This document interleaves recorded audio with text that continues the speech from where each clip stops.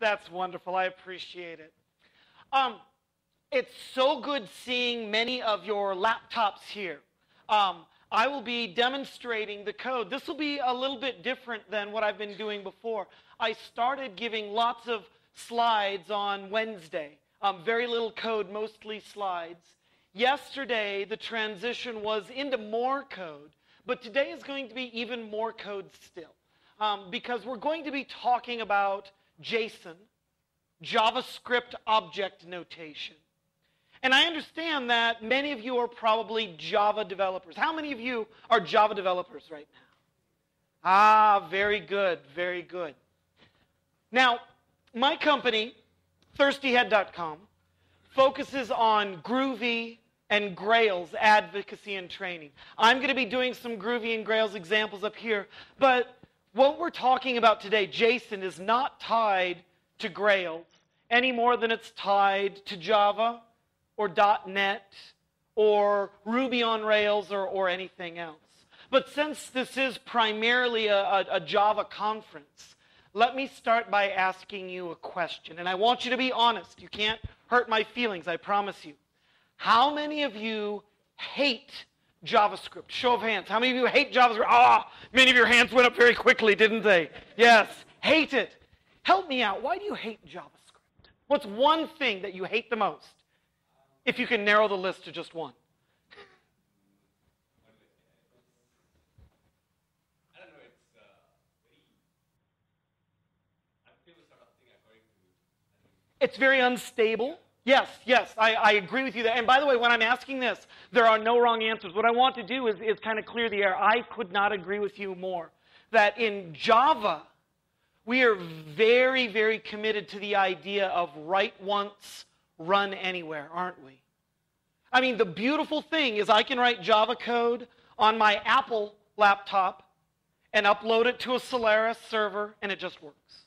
Or I could be doing development on a Windows box and push it over to a Linux machine, and it just works. That's not the case in JavaScript, is it? It's write once, debug everywhere. So that is a very real problem. It is a very real problem. It's getting better and better because our platform is not run by one particular company, Sun Microsystems or Oracle in this case. Because we're depending on each browser to provide the JavaScript runtime environment. And because these browser manufacturers historically competed on building incompatible platforms instead of compatible platforms. That was very problematic. Netscape Navigator came out and said, we can do this. And Internet Explorer said, aha, we can do everything they can do, but we're going to add some features that Netscape doesn't have. And then Netscape comes back and says, aha, we can do everything Internet Explorer can do, and then some different things. That argument was valid in 1995, 1996.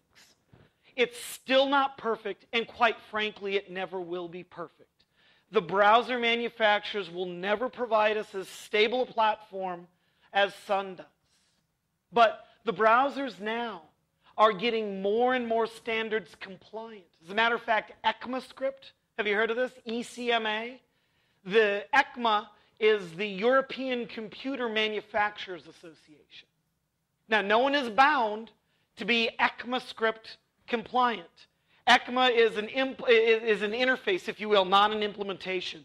You can't really run ECMAScript. But what you can do is you can say, all right, here's the standard. How well does Firefox implement the ECMAScript standard? How well does Internet Explorer? How well does Safari? How well does Opera? How well do all of these kinds of things? It is getting better, but it's not perfect, and it never will be. Yeah, and I'm not saying you don't feel that way. I feel that way as well. I really do. I really do. It breaks my heart that we can't all just agree and compete on standards. But what you have to realize in the web is you just have to let those feelings go. You can't let them frustrate you. You know, that is the way it is. And so what we find, there are JavaScript libraries that do a wonderful job of normalizing it. It could be Prototype. It could be jQuery. jQuery is incredibly popular. I mean, that's probably the go-to library today, but it could be Dojo, it could be YUI. There are ways that we can begin normalizing those different browser differences out there. But those browser differences will never go away. Much like traffic jams in Bangalore. You can get frustrated when they happen, or you can say, this is how it is driving in Bangalore. We will react and handle the situation gracefully. So that is part of our role as a JavaScript developer. Thank you for being brave and answering that. A couple of you others hate JavaScript as well. Who else hates JavaScript for a different reason? Let's clear the air.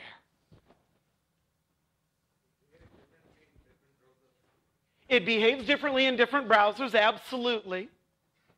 How about this? Are you a Java developer? Yeah.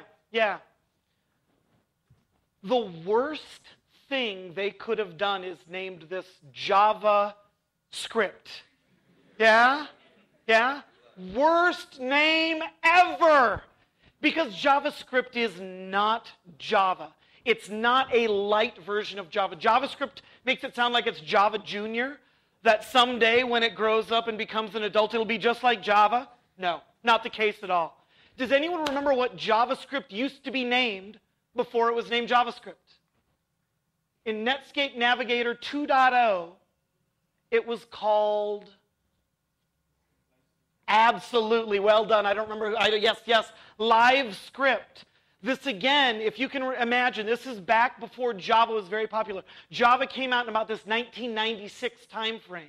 That's about the same time as the rise of the web. And so Netscape Navigator in a pre-release said, we got this thing called LiveScript. And Java was getting a lot of buzz. It was coming out and it had a lot of popularity and a lot of interest. And they said, hey, you know what? We use curly braces and semicolons too. Why don't we call this JavaScript and try to capitalize on a lot of the buzz of Java? But in fact, these are two very different languages. Java is a strongly typed language. We have to say string name equals Scott. We need to say list languages equals new array list. JavaScript is not strongly typed at all. It's dynamically typed. We say var. Var name equals Scott. But I could just as easily say var name equals 12 or var name equals true.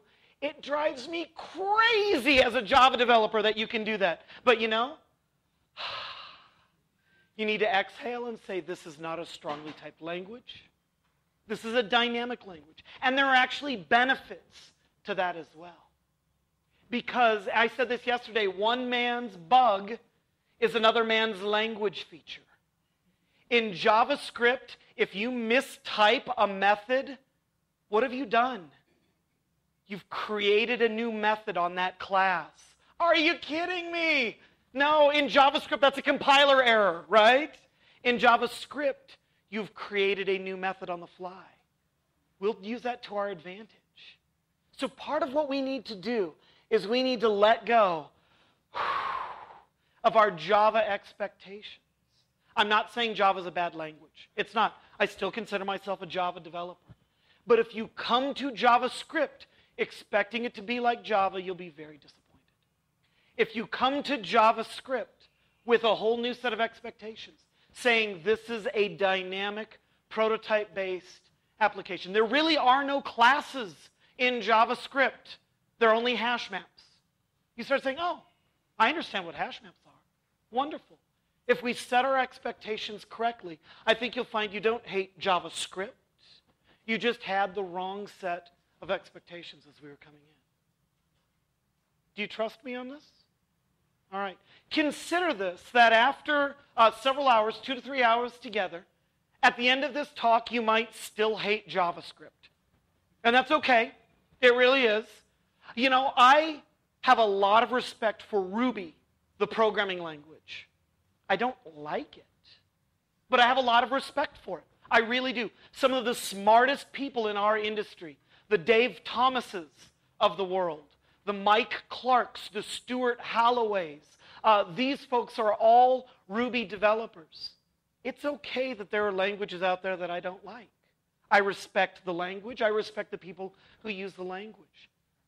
With JavaScript, though, if we're going to be web developers, once again, we need to accept that that is the language, the one language that is going to be available across all browsers. So we get to decide if we don't want to be web developers, We can be server-side developers, we can be desktop developers, we can do those kinds of things. But that is part of what's helped me let go about JavaScript as well, is the fact that it is the language. There are no plans to add additional scripting languages to the browser. There just aren't. And so if we're going to be client-side web developers, we say we're going to accept JavaScript with its flaws and its strengths and just accept that this is the language we'll be using. Is that fair? Yeah? Okay. So my goal here today is to not only introduce us to JSON and JavaScript at the local level. That's how we're going to start. We're going to start with a very simple hello world type example. But we'll begin exploring all the different facets of JavaScript. We'll start exploring what it looks like to call JavaScript from your own servers. We'll start looking at JavaScript from other servers.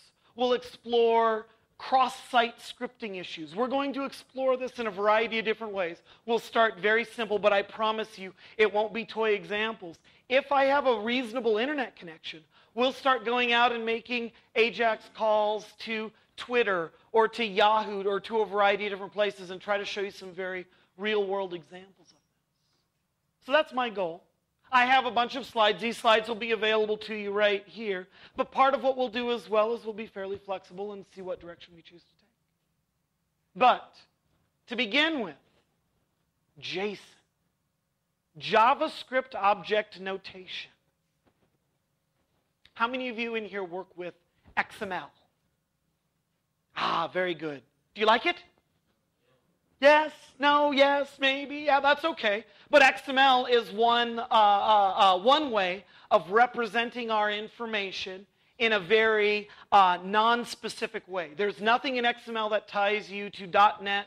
There's nothing in XML that ties you to Java or any of these other languages. It's not the only format out there. What are some other data formats that you work with that aren't language specific? Do you deal with plain text files? Do you deal with comma-separated values? Yes. Do you deal with SQL queries? Of course, yeah. There are lots of different ways to represent this information. XML is a very popular one. But what we find is XML may not be perfect if you are trying to do in-browser manipulation. It is possible. But in Java, I very rarely deal with the raw XML. I'll deal with a library. I'll deal with DOM4J or JDOM or Castor or any one of these libraries. It's very easy to bring in external libraries as a Java developer because all of our code is local right here. And so if I want to bring in JDOM, I just drag the jar over. And there we go. Yeah? With the browser, it's a little bit different though, isn't it? Because we're separated. All of the processing goes down on the client side. And I don't get to decide what the client has. If I want to include a JavaScript library, I have to realize that that will be downloaded to the client side, along those kinds of lines. And so we can do DOM manipulation of XML. But if we were trying to do something like SOAP, there's no native support in JavaScript for SOAP. So we will almost certainly have to download some library to the client side to manage that. So XML is one way we could pass this information down. But a lot of people started saying, hey, you know what? JavaScript can deal with JavaScript objects very easily. So why don't we just start passing down JavaScript instead of XML? Eliminate that need to parse XML entirely and just deal with native JavaScript objects. In Java, we don't think twice about working with an array list, do we? An array list, it's a natural part of the library. We don't think twice of dealing with hash maps. Hash maps are a natural part of the library. As a matter of fact, so much of what we do, Hibernate, an object relational mapper, the name is very apt, isn't it? Rather than dealing with JDBC result sets, we take JDBC result sets and we allow Hibernate to transform them into array lists of objects. It's very natural. If you've used JAX-B, yeah? JAX-B is part of the library. It allows you to take XML and transform it into native Java objects. We do this an awful lot as Java developers without even thinking about it. We take whatever that foreign process is and translate it into native Java objects, so it's very natural and easy to work with. That is what JSON is. JavaScript Object Notation means we are going to be dealing with native JavaScript objects. They will be lists and hash maps. But it's a very natural way to do this. And what we find is that JSON brings us a lot of benefits. First of all, it's very light on the wire. We'll demonstrate this. XML can be very verbose. Verbosity is good in certain situations, but when we know it's always going to be transported and always be transported over what's potentially a very narrow pipeline, the verbosity can work against us. If we're in a LAN environment, if I have a server here and a server here, and it's on gigabit Ethernet, the difference between JSON and XML is negligible. But if I have a very tight pipe and I'm going down to a client remotely, the weight of the protocol on the wire becomes very important to me. So JavaScript Object Notation tends to be very light on the wire. It tends to be native in the language that's guaranteed to be there on all of our browsers. So these are the benefits of JSON. I'm not saying that I use JSON in every one of my solutions. That's called the golden hammer solution, right? That there is only one solution that I will force the rest of the world to conform to my solution. Have you heard the joke that when all you have is a hammer, everything looks like a nail? Yeah? My wife when we bought our new house, she was hanging new curtains in a bedroom. And so she was dealing with a screwdriver, and she was manually screwing these screws, and she was having a hard time. I said, no, honey, let me get you a better tool. I have an electric screwdriver. And so she was able to screw those screws in very, very nicely. Oh, this is wonderful, thank you. Go about your business. We were moving in, so I was doing other things. She was hanging these things. And for a while, I heard zzz, zzz. Oh, good, zzz, zzz. And then after a while, I began hearing this. That's not a good sound to hear, is it? What was she doing? She was taking the end of the electric screwdriver and pounding the screws into the wall. She said, this is much easier. I said, no. XML is a very good format, but if we force everyone to consume XML, even if it's not the right tool for the job, we are falling trapped to that golden hammer solution. JavaScript Object Notation is perfect if you know that the browser is going to be ultimately consuming it. And I will show you at the end of this presentation that there are Java libraries that make it very easy to take JSON and transform them into native Java objects. And of course, they can go from Java objects to JSON as well. But I typically don't consume JSON as a Java developer. As a Java developer and as a Groovy developer, I tend to like XML. If I'm using Java or Groovy, I would prefer to consume it as XML. If I am doing my browser development, I would prefer to consume it as JSON. And luckily, many of the web services out there give me that choice. They allow me to choose the right tool for the job. Yeah? Okay, good. This gentleman, Douglas Crockford, can you see he and I shop at the same tailor? Yes. Douglas Crockford didn't invent JSON because he didn't invent JavaScript. Brendan Eichmann is the inventor of JavaScript. He was a Netscape employee. He's still actively working on it today. Douglas Crockford popularized this notion of, hey, if I'm in a browser and I'm going to be using JavaScript, and I already understand what hash maps and arrays are, why don't I go ahead and just begin passing this information down in a format that's easy for me to consume? And so it's so simple, but he is the one that kind of coined this phrase JSON, JavaScript Object Notation. He's the one that popularized it. He's working for Yahoo right now, as a matter of fact. And so this is how he describes JSON. It's a lightweight data interchange format. Okay, we've already established that. XML and JSON and things like that. Wonderful. It's easy for humans to read and write. I will leave that up to you. But if you're comfortable with name-value pairs, name colon value, if I'm going to be handwriting JSON, I actually prefer to handwrite JSON over XML. XML is more verbose. I feel like I have to type the same thing in several times. So I do find it easier for me to read JSON than it is XML. But I'll leave that up to you to decide. He says it's easy for machines to parse and generate. Okay, I'll show you how easy it is. In Grails, we can say, render this list as JSON. I'll give you Java libraries that say, take this array list, render it as JSON. So yeah, we can do this. JSON is a text format that is completely language independent. JavaScript Object Notation is completely language independent? In fact, it is. What he means by that is that there is nothing, it's not my cell phone, there is nothing that actually ties us in particular to JSON. We'll find that you can consume JSON in Java, you can consume it in Ruby, you can consume it in Python, you can do it. There are libraries for almost every language out there that allows you to do it. That's what he means. When he says it's completely language independent, he says that even though it is JavaScript Object Notation, we will be able to consume it in a variety of different languages. So this is what Douglas Crockford says JSON is. He says that JSON is built on two structures, simple name-value pairs. We call them hash maps as Java developers. But in fact, in JavaScript, we would call them simply objects.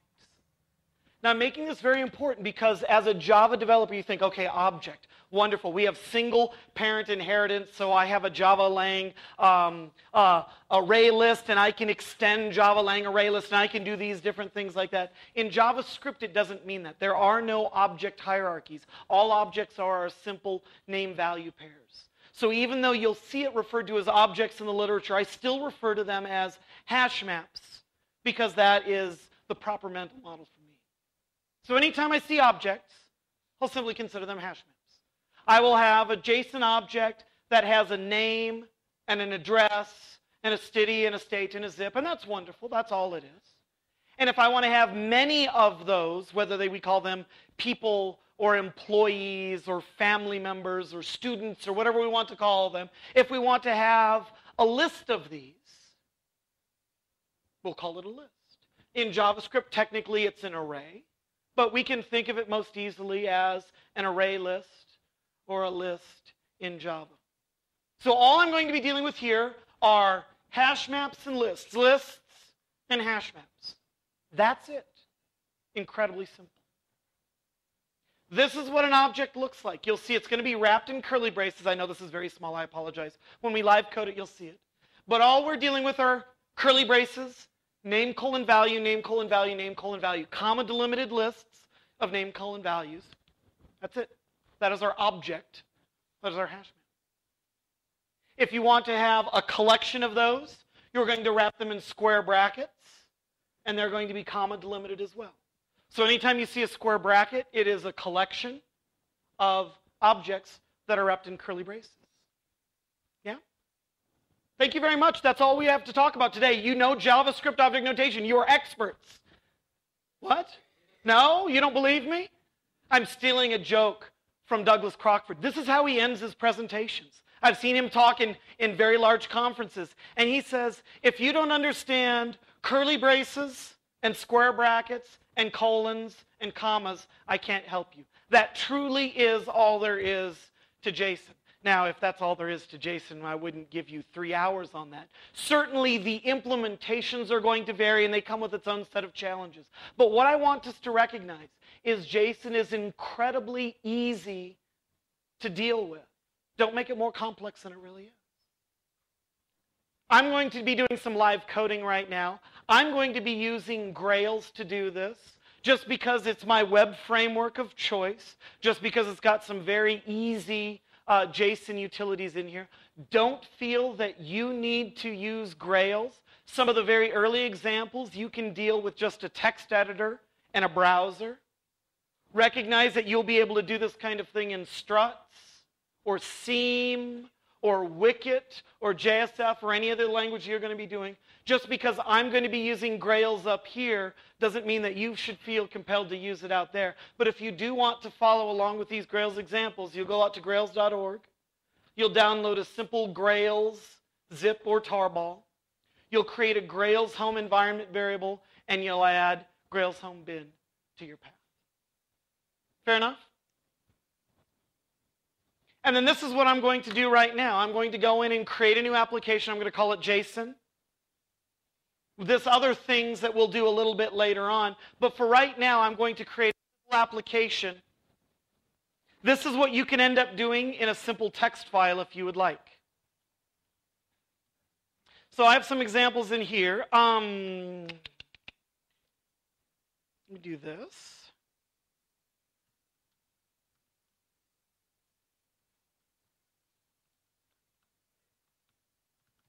So I'm going to say Grails create app JSON.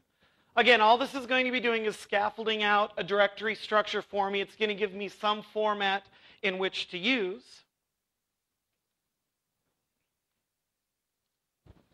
I'm going to pull that up in a text editor. And in this web app directory, I'm going to create a file called test.html. Nothing I'm doing at this point is Grails specific, so this is something you can experiment with just in a browser and a text editor if you'd like.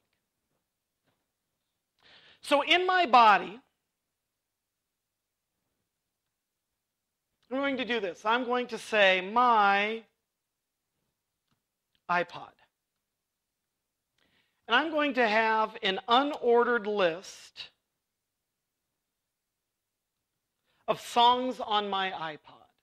Okay, I'm a big Beatles fan.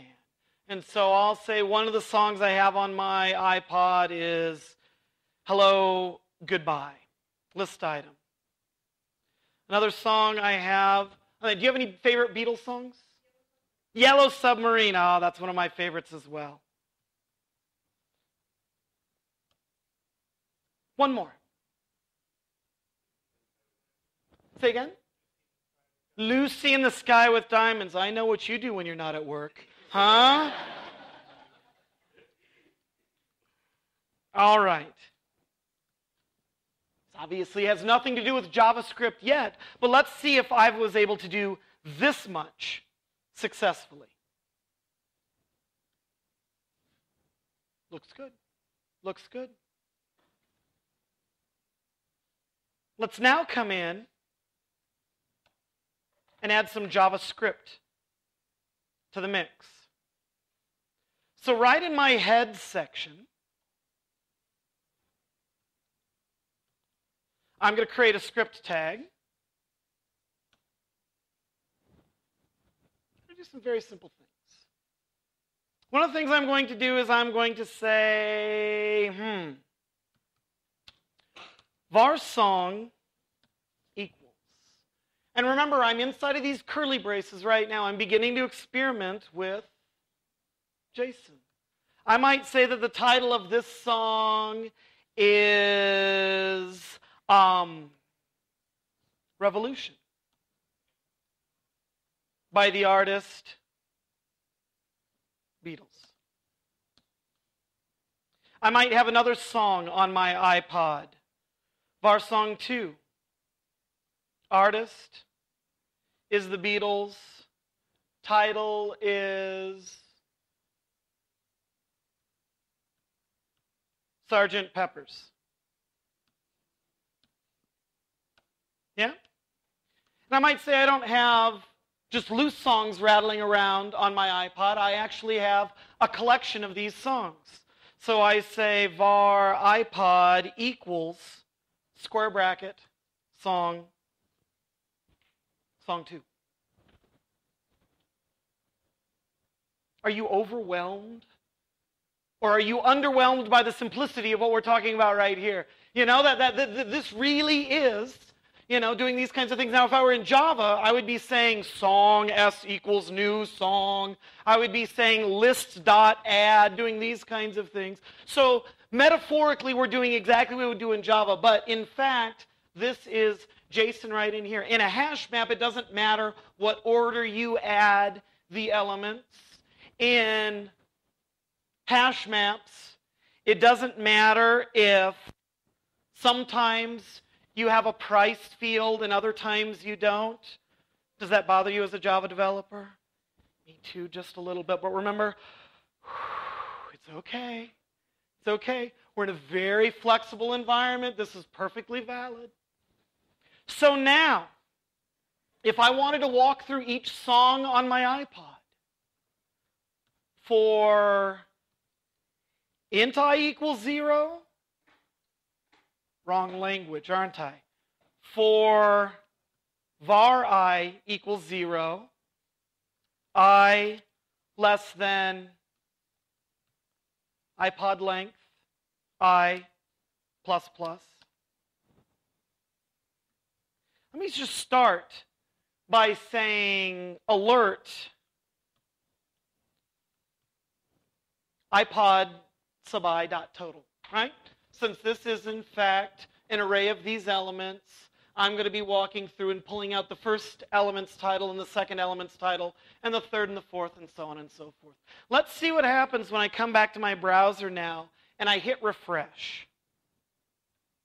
Revolution, Sgt. Pepper's, and there we go. Yeah? Now, obviously, when we just have loose JavaScript jangling around, it's going to be run when this web page is refreshed. Quite literally, your browser is going to be loading up these elements. It's going to hit that script and immediately execute, execute, execute, execute, execute, and then begin rendering these kinds of things. So very rarely will I just have loose JavaScript floating around. Most times I will say something like function load and wrap these elements in that function. Yeah? Nothing happens. That information is in there, but it hasn't run yet. What are some different ways that I could run that load method right now? OnLoad is one way I heard, absolutely. If we wanted to automate this, I could come in here and I could say body onLoad equals call the load method. Yeah? Have you heard some people say we should take our JavaScript and move it to the bottom of our files? Why do they say that? There are valid reasons for doing that, and there are invalid reasons for doing it. I do move my JavaScript to the bottom, but it depends on why I'm doing it. Why have you heard that we should move our JavaScript to the bottom?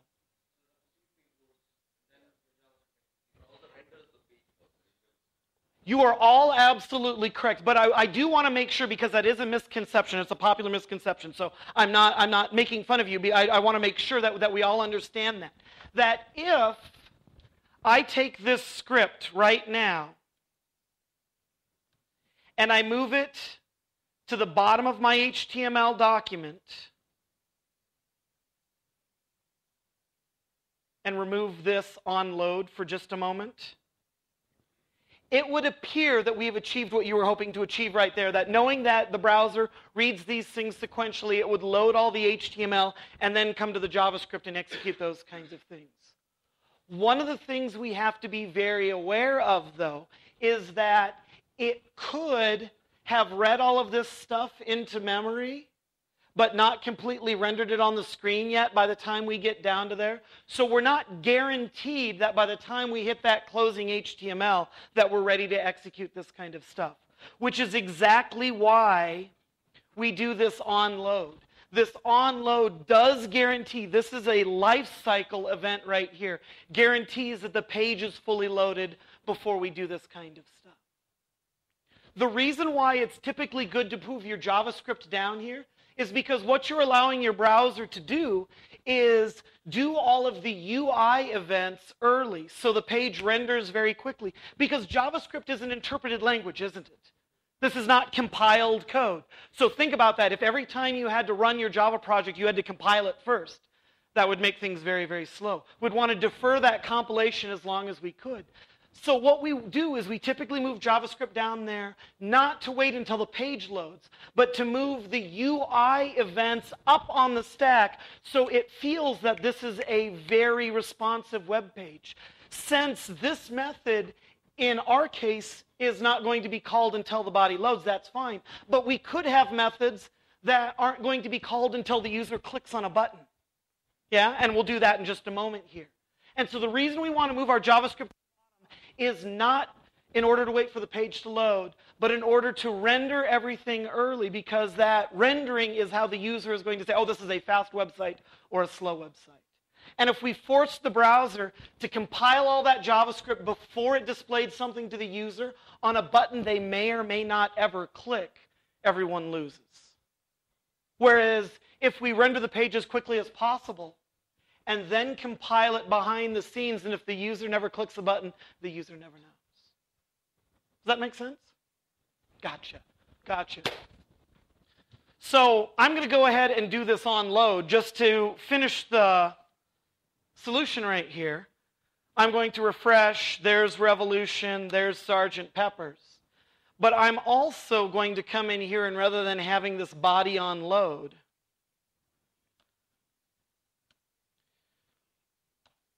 I might decide to have an input button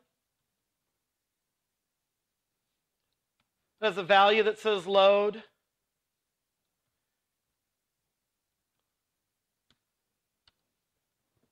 And on click, we call that load button.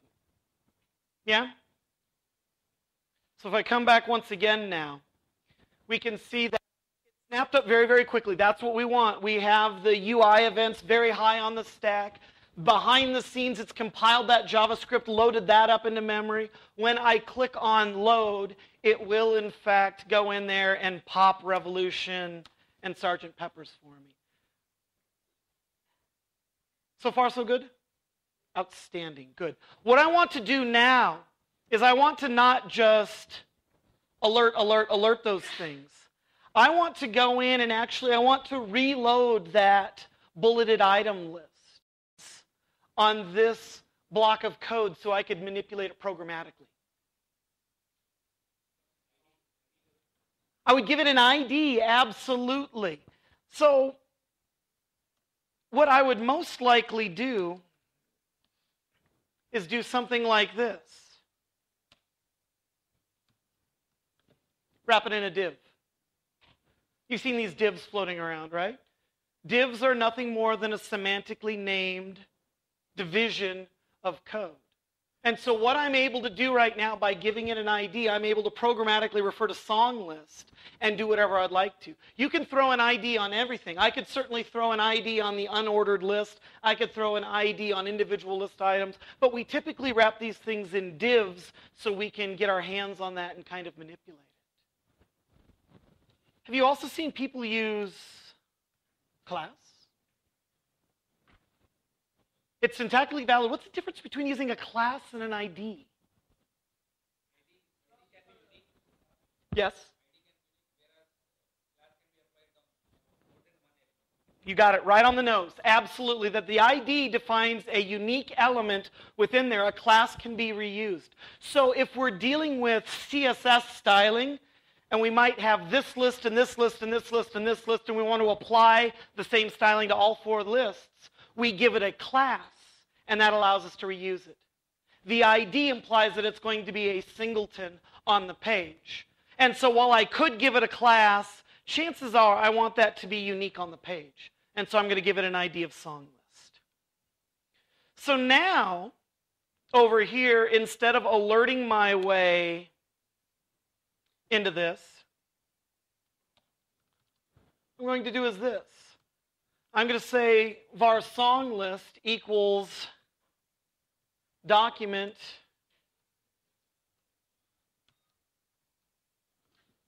get element by song list. And I do want to point out to you right now that you said, and rightly so, that JavaScript can be differently implemented in different browsers. This code that I'm showing you right here is 100% cross-browser compatible. It won't always be this way. I'll begin tapping into a library very quickly to make these things easy. But this code that I'm showing you here right now, document get element by ID, will work in Internet Explorer and Safari and Firefox and Opera and Conqueror and. So JavaScript, and I'm going to make up this number. Did you know that 87% of all statistics are made up on the spot? Yeah? But I am going to say, and this is a made-up statistic, but I think it's close, the order of magnitude is correct, that about 87% of JavaScript that you write is cross-browser compatible. It's that last 13% that isn't. That's frustrating. But we shouldn't throw out JavaScript because of 13% of the language.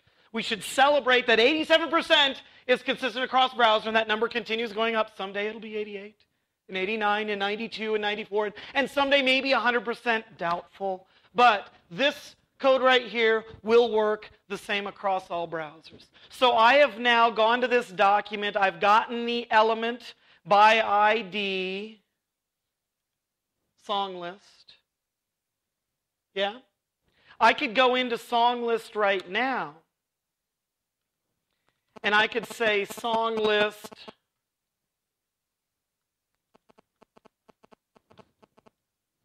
equals boot. Very quick. We aren't going to do this yet. But just to prove to you that I'm going to come in here and reload, and when I click on this load button, boop. Yeah? I have taken that div and the inner HTML, everything in between these two in div tags, I have now replaced with boot. That's not very realistic. What I would much prefer to do is come down here, is say song list equals output. And I will say var output equals, here's an unordered list. Output plus equals, close up that unordered list. Output plus equals a list item plus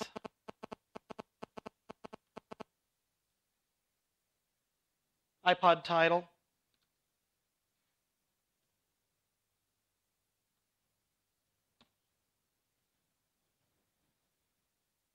Do I understand what we're doing here now? We're programmatically building up our HTML.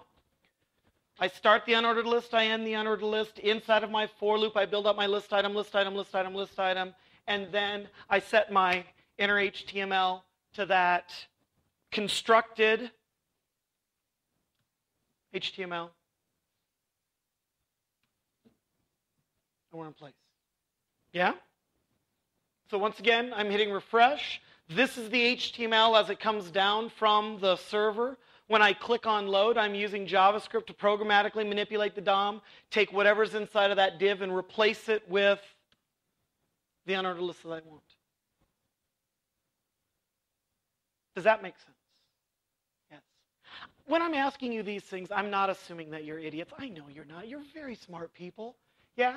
But so many times as Java developers, this class all the time, and I'm a Java developer as well. I know that we expect JSON to be much more complicated, and it's really not. And that's the point I'm trying to illustrate here, is that what we're trying to do here is a really nice, simple, elegant solution.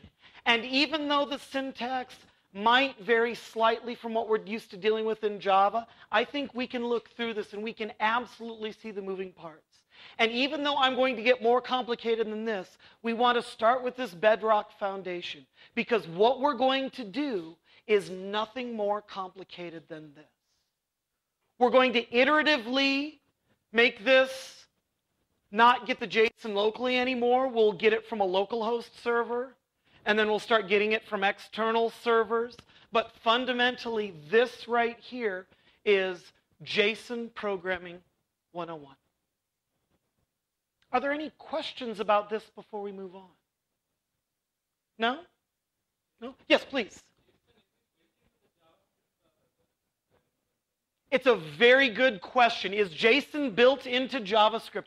Absolutely. What we are dealing with, JavaScript Object Notation, is nothing more than hash maps and lists. This is native to JavaScript. And so when we're going to confirm, when we're going to transform this into a web service and begin passing it down, all we're doing is we're passing down native JavaScript constructs. If you want to think of it as a Java developer, it would be as if you were serializing an array list of POJOs across the wire. That is absolutely what we're doing here. But rather than serializing a Java util array list, we're serializing a JavaScript array list. Rather than serializing a Java bean, we are serializing a JavaScript hash map. But all we are doing is serializing native JavaScript down to a JavaScript client, much as you would do an RMI serialization to a Java client at the other end. Does that make sense? It's a very good question. I'm glad you asked. Yes?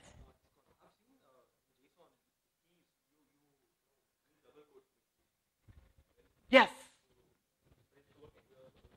It is working, and this is a very good, and to repeat the question, he's saying sometimes in JSON, you will see the keys wrapped in quotes like this. Absolutely, and as a matter of fact, doing this makes it more technically correct than what I'm doing right there. I'm taking a known kind of shortcut with the browsers that hash map the keys will technically always be strings. And so I can assume that those things are going to be strings in there. If I am going to do something like this in my price, if I am going to say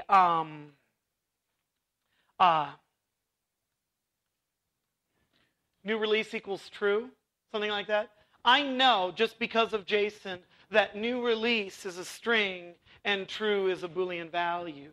Technically, I should probably do something like that. And technically, I probably wouldn't want to do something like that, right? Yeah. But doing something like this is a shortcut. When I move to Grails and let Grails generate the JSON for me, you'll see it'll send down well-formed JSON. It'll surround all those keys inside of quotes. Yep. The one problem you might run into is if you wanted to do something like this, and I'm not suggesting you should, but if you wanted to say album title equals, foo, whatever like that, that is when you absolutely would be compelled to wrap those things in quotes. But I wouldn't recommend doing that anyway. Yeah? Good.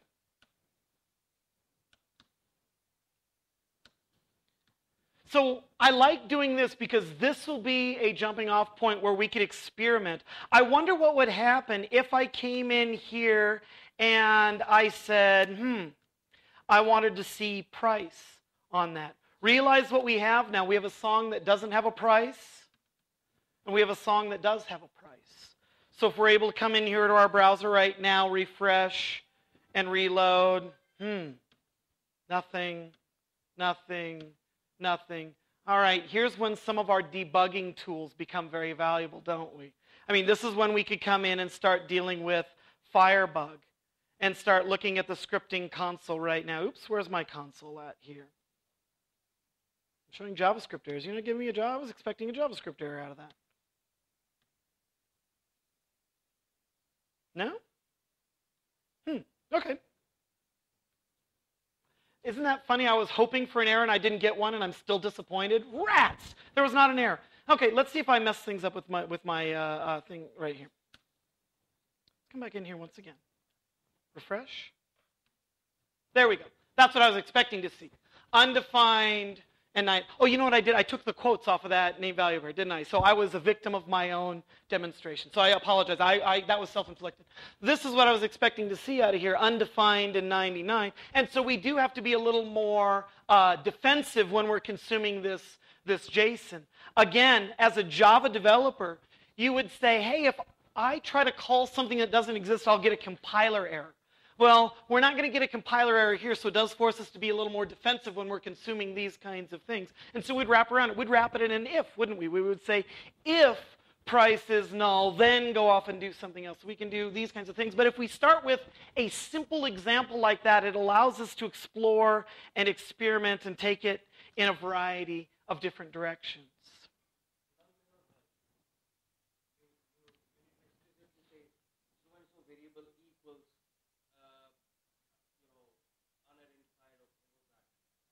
Unidentified, yeah, yeah.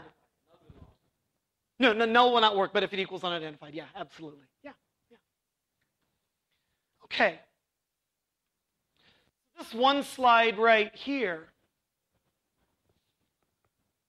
really is JSON 101 right there. Everything we're going to do is going to add different variations, but this in a nutshell is what we're going to be doing. Good? Okay, excellent. So let's try pulling some JSON now in remotely. And this is why I brought up Grails. And if you don't have Grails, that's fine. You can demonstrate it here. But the idea now is we are almost never going to have JSON embedded in the payload of the HTML. The whole point of web services is to begin making remote calls. And so that's what we're going to do right now. I'm choosing to use Grails as my implementation, but you don't have to do that.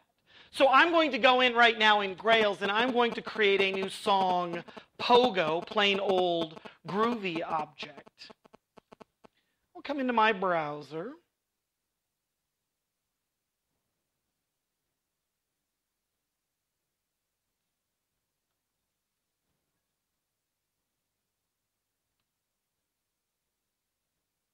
How is that even running? Oh, you know what I did? Okay, I'm not running Grails. All right, I'm with you now. Okay, so if I come into demo, there we go. There's my JSON. There we go. All right. I was just doing browser rendering. I wasn't calling it from the server at all. I'm going to come in and I'm going to say, Grails, if you would please, I'd like to create a domain class named ComThirstyHeadSong. So we're beginning to get into something that's going to look a little bit more like typical Java development. How many of you were in my Groovy and Grails presentations yesterday? Not many at all. Okay, so how many of you have, this is the first time you're ever seeing Groovy right now? Ah, very good. All right, so let me back up for just a moment then. This is not a Groovy and Grails talk, but let me explain to you that Groovy is a language that runs on the Java virtual machine, just like Java does. Java, the language, compiles into bytecode that runs on the Java virtual machine, the JVM. But in fact, there are many languages that compile into bytecode that run on the JVM as well. Sun supports 5 different languages that do that. They support Java, of course. They support JavaScript. You can run JavaScript on the JVM. It'll compile down to bytecode and run on the JVM. Java supports JRuby, which is a port of the Ruby language to the JVM. It supports Jython, which is a port of the Python language to the JVM. And it supports JavaFX if you're doing any kind of rich desktop development. All of these are 5 distinct languages that compile down to bytecode and run on the JVM. Groovy is not supported by Sun. It's a completely third-party open source language. But much like Scala or Clojure or Groovy, there are a whole host of languages that are not developed by Sun but continue to run on the Java platform. Does that make sense? Yeah. And so what's especially nice about Groovy is that it still gives you idiomatic Java-like classes. And so when I come in here to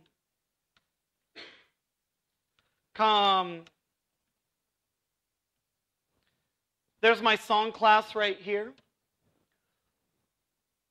When I come into this song class, Grails, domain, thirsty-head, song like this,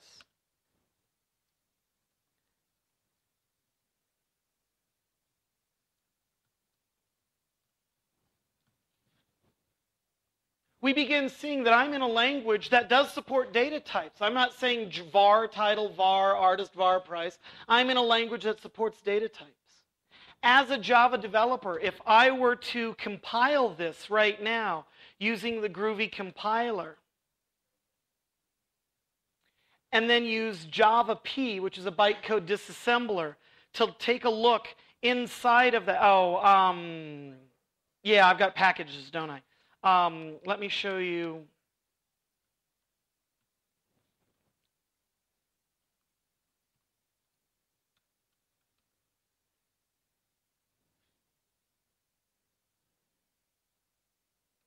Person.groovy extends Java lang object. And person.groovy, even though it ends up looking like this, class person, string, first name and last name as we go in there, when I compile it, groovy C person, I can see that I do indeed have getters and setters and all of these kinds of things, right? And so that's part of why I'm speaking at a Java conference, but I feel comfortable talking about Groovy, because Groovy is a perfect superset of Java. It really does start out with the Java AST, the Java Abstract Syntax Tree, and layers on its language features on top of it. And so anything you can do in Java, you can also do in Groovy. So the fact that I'm using Groovy here is just a convenience, but these things will continue to work from a Java perspective as well. Does that mean a program written in Java can be instead of be compiled to Groovy? Ask me one more time, I'm sorry. A program written in Java. Yes? Can it be compiled straight away into Groovy? So I know the question you're trying to ask, and the answer is absolutely. I can call Java to Groovy, Groovy to Java, back and forth. But the proper response is you compile Java to bytecode that runs on the JVM. You compile Groovy that compiles to the same kind of bytecode that runs on there. So the common language is not Java language or Groovy language. The common language is bytecode. And so you have Java bytecode calling Groovy bytecode. A program written using Java syntax. Yes. Can it be compiled through Groovy compiler? Yes. Absolutely. Yep. Very good. Very good. So then, so I have this song now up here. I am going to turn around.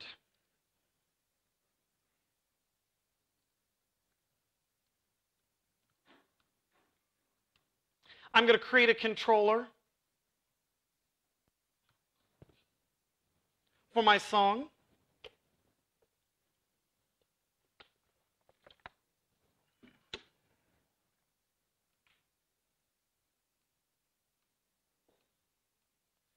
Come, thirsty head, song controller. And by this one-line def scaffold equals true, all I'm saying is, Grails, give me a full CRUD application. Give me a full create, retrieve, update, and delete application that I can use.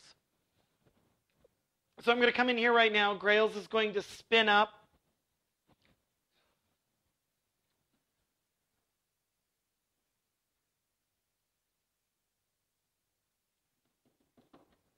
wonderful, wonderful, wonderful. By the way, Grails is used in a lot of mainstream applications. Wired.com is using Grails. Tropicana, Pepsi Cola, LinkedIn, Evite, Sky TV is using Grails, getting millions of hits. And so this is Java again at the end of the day. But that's not where we're here. We're here talking about JSON, but I just need to have some implementation. So this is the implementation I happen to be using. So if I come in here real quickly and take a look at localhost 9090 JSON, we can see that I now have the ability to come in and create new songs, much like we were doing before. I can come in here and I can say, oh, wonderful, we have Yellow Submarine. That's a 99-cent song by the Beatles. I have Hello Goodbye, that's an 89-cent song by the Beatles, so on and so forth. So I just wanted to say that, yeah, this is our nice HTML representation of this song. But you can see now I have a client-side piece and I have a server-side piece. I happen to be sending HTML back and forth now, but what I want to do is I want to begin sending some raw data back and forth. So what I can do is this. Back here in my song controller, I can import the Grails converters class. And I can say render song.list as JSON. The converters are very nice because I can also say, hey, I want to get this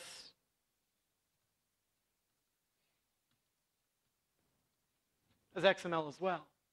But this isn't an XML presentation, is it? This is a JSON presentation. But I wanted to point out to you that the reason I'm bringing Grails into the mix here now is now I can say list as JSON and get those back as JSON. Or I can say list as XML and I can get it back as XML as well. Yeah? Magic. No. So how is Grails generating the JSON and the XML? Yeah, it's part of the web framework. It's part of the web framework. So Grails as a web framework has native support for JSON and XML. Okay, it's converters that are in this Grails converters type of package, but this is just part of the web framework. At the end of the presentation, I will show you a number of JSON libraries that you can use to take your Java and convert it into JSON, so you can begin doing this kind of thing in Struts or Seam or wherever you are. Right now, I'm more interested in consuming the JSON than producing it, but I will show you how to produce it by the end of the talk. Fair enough? It's a very good question. Now, there's another question over here. No? Yes?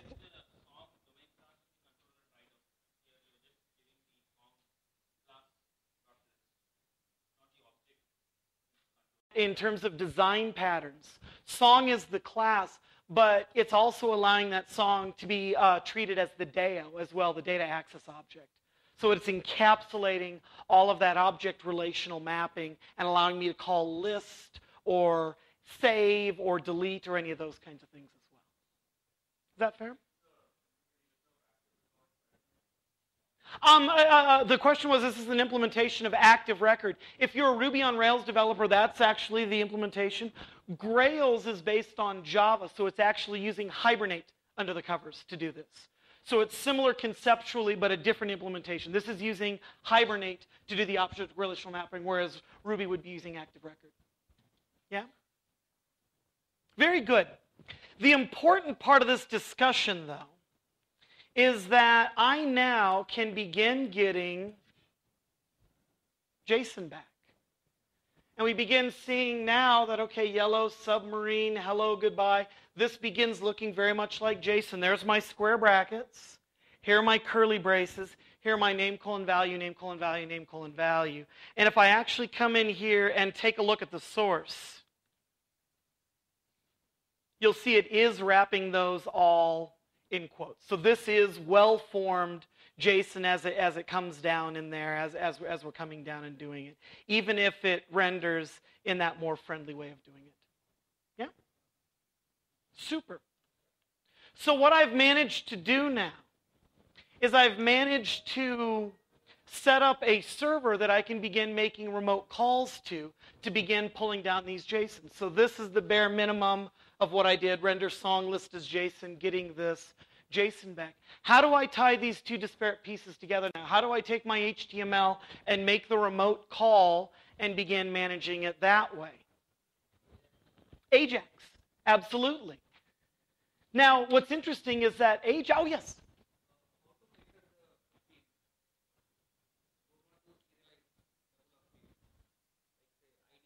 Mm-hmm.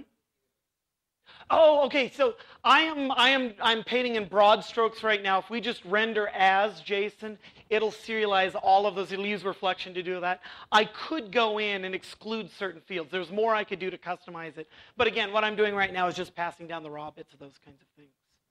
I mentioned this early in the presentation, and it's worth mentioning again. This is not a Grails presentation.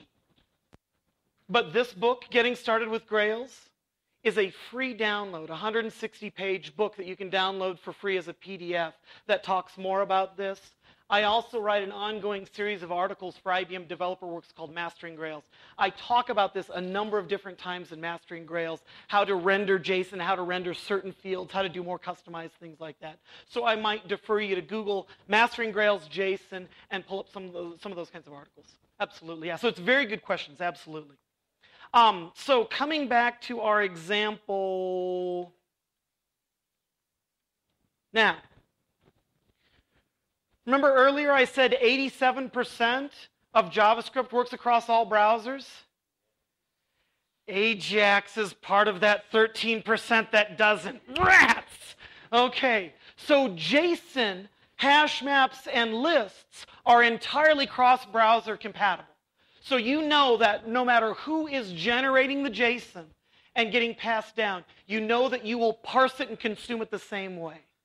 But the way you make the AJAX call varies from browser to browser. So, who was the very first browser to support AJAX? IE. IE, we like making fun of Internet Explorer, don't we? Yeah, but this time we have to give credit where credit is due. When Microsoft was trying to come up with a browser version of Explorer, a browser version of Outlook, they said, we know that in HTML we're doing these very coarse-grained requests and responses. Every time I type in a URL and press enter, I'm making an HTTP GET request, and it's downloading the entire page, and the browser is rendering it and displaying it. So this is well understood, these coarse-grained macro requests and responses. Wouldn't it be neat if we could do micro requests and responses as well? I still want to make that HTTP request, but rather than refreshing the entire page, I just want to refresh an individual div. And so Internet Explorer came up with the way inside of their browser, inside of their implementation of JavaScript, they said, we will create a way that you can make this asynchronous JavaScript and XML call, AJAX, asynchronous JavaScript and XML. Yeah? A way that you can make an asynchronous HTTP request and response, get the response, jam it into a div. And they were doing it in the context of Internet Explorer and, Internet Explorer, but Exchange and Outlook, because they wanted you to have the entire browser up, but when you clicked on a message, they didn't want to refresh the entire screen. They just wanted to refresh the body of that message. And then when you clicked over here on a different message, they wanted to go out, remotely request just that individual email to come in and replace the contents of that div. So we do have to applaud Microsoft for creating this. And then Netscape Navigator said, that's really neat. We're going to implement it in a slightly different way. And then all the browsers did. So what's happened now is that Internet Explorer continues to use kind of an ActiveX form of syntax in order to make these kinds of things. Firefox and Safari, and quite frankly, all the others make these requests in a fairly generic way. But what we tend to do now is we tend to rely on libraries to abstract away those differences. And so these JavaScript libraries, I'm going to give you a prototype example here, only because prototype ships natively with Grails. That's the whole reason I'm doing this. But I will show you examples later in the slide deck of how Yahoo does this through the YUI protocol. We can look at how jQuery does these kinds of things. Bear in mind that all of these libraries are meant to just abstract away that last 13% of the browser differences as we go along. The fact that I'm showing you prototype here right now is just one way to allow me to make a single call that will work on both Internet Explorer and Firefox. But it's not the only way. Does that make sense? Wonderful. Wonderful, wonderful. So, here we go. What I'm going to do is this. I am going to copy and paste, because all good developers do that, don't they? Yes. I'm going to come right back into test.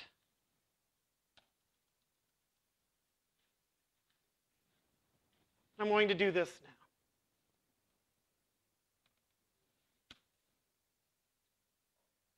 So here's my old load method. I'm going to comment it out. Take a look at what our new load method looks like. Now this URL that I'm using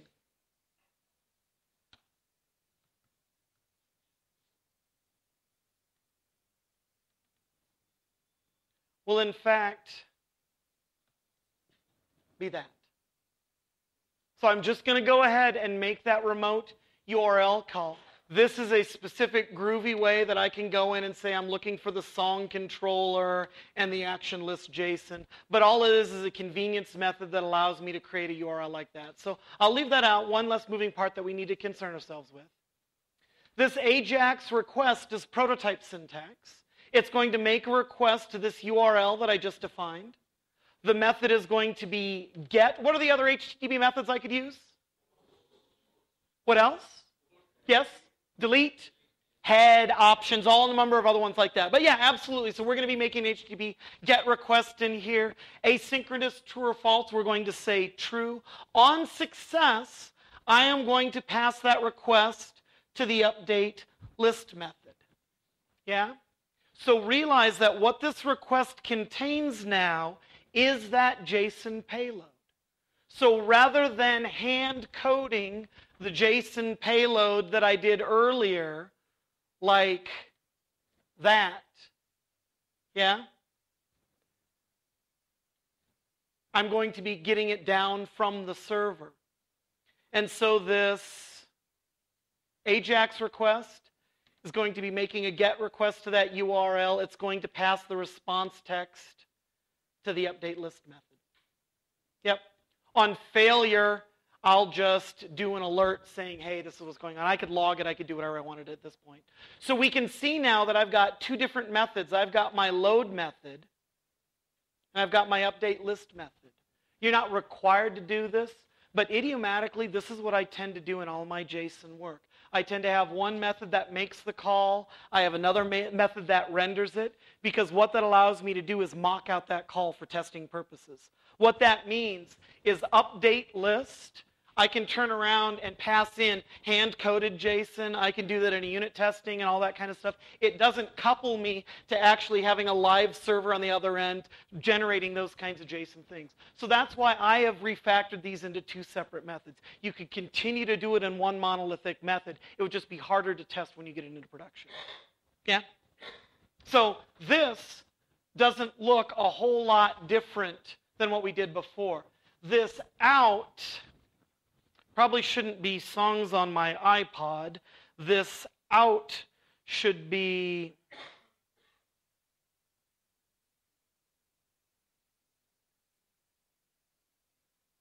where is it? I copied things under here. Song list.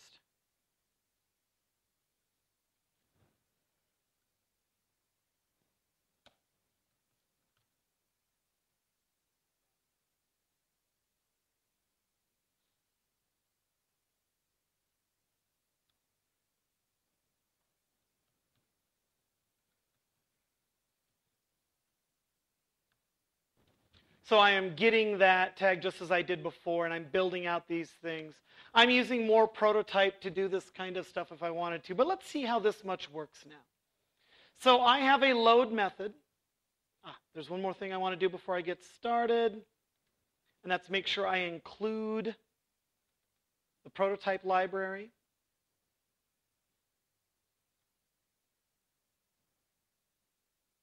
A little bit here. Converting from HTML to JSP just so I can begin taking advantage of some of the native tag libraries.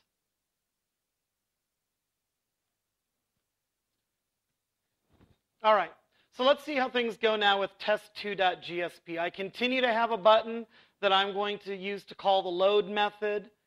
This load method is going to remote out to this URL, make the request. On success, pass the response text into update list. Update list is going to fill in the results.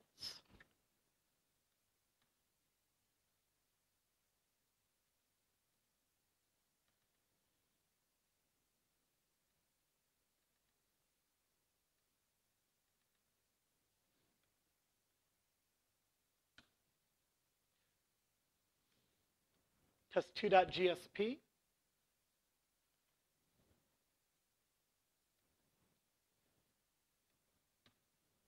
Yeah? And again, just to prove that this stuff is doing what we expected it to do, I will go back to my live server, and I will come in here and I will add a whole new song.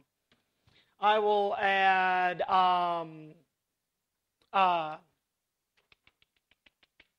what's a good Beatles song? While My Guitar Gently Weeps is a 79-cent song by the Beatles. There we go. I'm sure that I have 3 songs in my Beatles list right now. I'll come back in here and do a refresh. We know that this much is local, but when I do my load, I get those kinds of things in there. Yeah? So, we've taken one more step, which is remoting out this call. As I said later in the presentation, we'll take a look at the YUI, we can take a look at jQuery, we can take a look at all these kinds of things. But the important thing for us to realize is not get to bog down in syntax, but realize that that JSON is now being serialized over the wire and I'm still turning around and building my HTML DOM like I would otherwise. Does that make sense? Good, good. Yes, please. This eval, that's a very good question. So, this eval, and we'll see that some libraries will require us to do it and some libraries don't. In this kind of very bare bones example, what I'm doing is I have to use that to actually materialize the JSON. What I actually have to do is execute it. We're going to talk an awful lot more about this. This is executable code. We like thinking of JSON as simple data structures, but in fact it is executable code that comes down. And so what we have to do is evaluate or execute that code in order to create that list of objects so we can begin using that. This could be potentially dangerous, though, if someone sent down code that would actually execute on this. So I'm going to show you ways around that. This is a naive implementation, but the naive implementation is enough for us to get started. There's some things we can do to make sure that if someone does send down code, it won't execute, that we will strip out all the executable bits and just treat it as pure data. We're sitting at JavaScript 1.7 right now, ECMAScript 1.7. There are talks about ECMAScript 2.0. And when 2.0 comes out, what they're going to do is take this, which is part of the 13% of the exception in here, and bring it back into the native language. They're going to standardize it, and they're going to make it a way that JSON, you'll be able to make safe calls, and it will strip out all executable code and make sure that's going on. So in JavaScript 2.0, it will eliminate the need for us to have prototype and jQuery and Dojo and Scriptaculous for AJAX calls. They will bring that into the libraries in a standardized way. In the meantime, though, it'll be another 12 years before we see that. And so in the meantime, we'll want to continue to use one of these third-party libraries to do that. But there are steps towards making this more standardized, a more inclusive part of the language. Yes?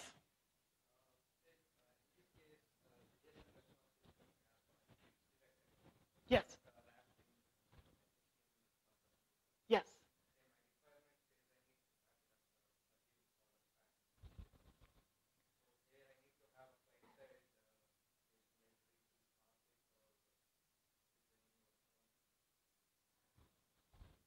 I'm going to answer the question I think you asked. You let me know if I'm answering the question that you are indeed asking, okay?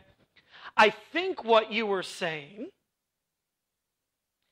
is that, let's say up here in our controller, we happen to be passing down JSON, we happen to be passing down XML. Maybe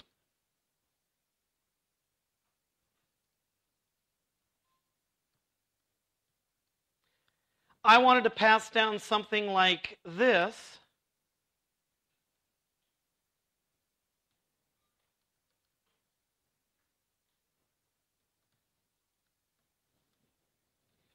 Just pass down raw HTML. I'll move that up on the screen so you can see it.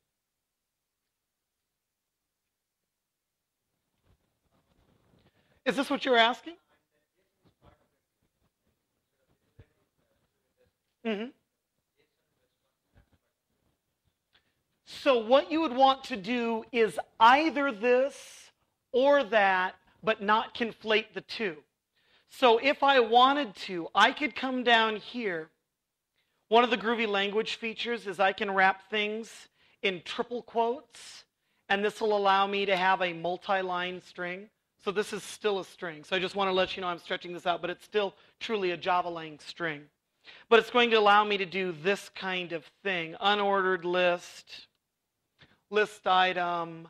We'll come in here and we will say Isn't this terrible? I'm running out of Beatles songs to think of. I love the Beatles. There are all kinds of Beatles songs out there. What's another Beatles song we haven't listed out yet? All My Love. All right. And I Want to Hold Your Hand. All right.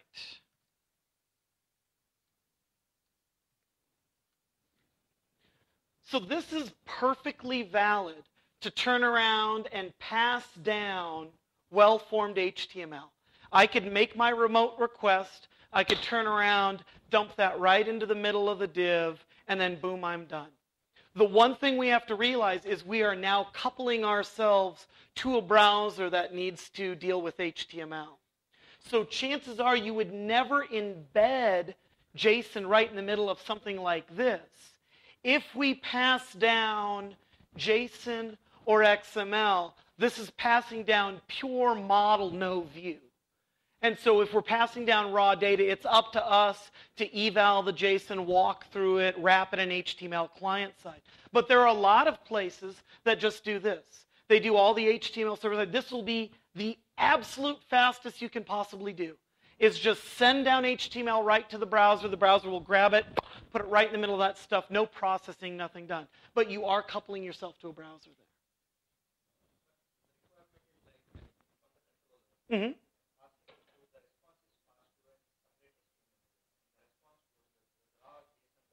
Yeah.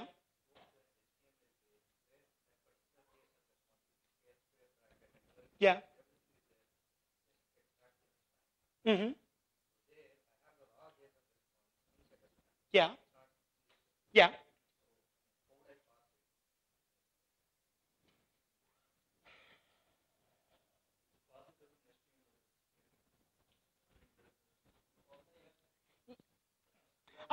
Maybe what we can do is maybe we can talk about this a bit over the break. I'm having a hard time wondering why I would do that, right? And so I'm sure I'm just not understanding the requirements.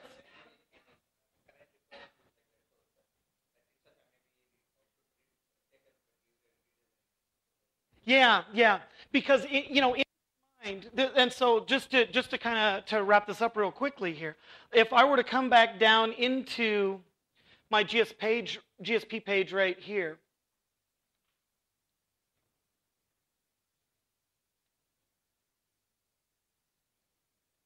I will name this load HTML. And in this load HTML, my URL will be test. Yeah? And just to make sure that I haven't made any big errors,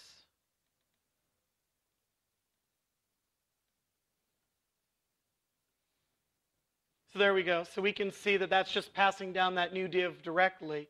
So if I made that call, that request to test,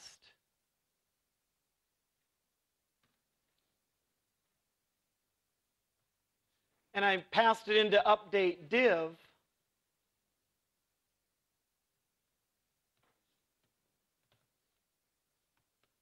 it would end up looking like this. I would say var song list equals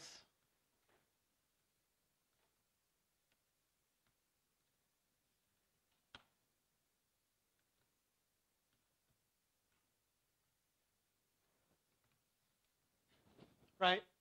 I would just take that HTML and drop it right into the middle of that div unchanged, rather than walking through each element in that list and pulling out the title and all that.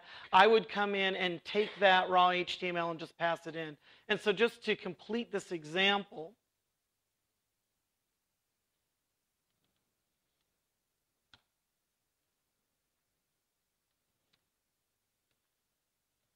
load HTML. Is that what I named it?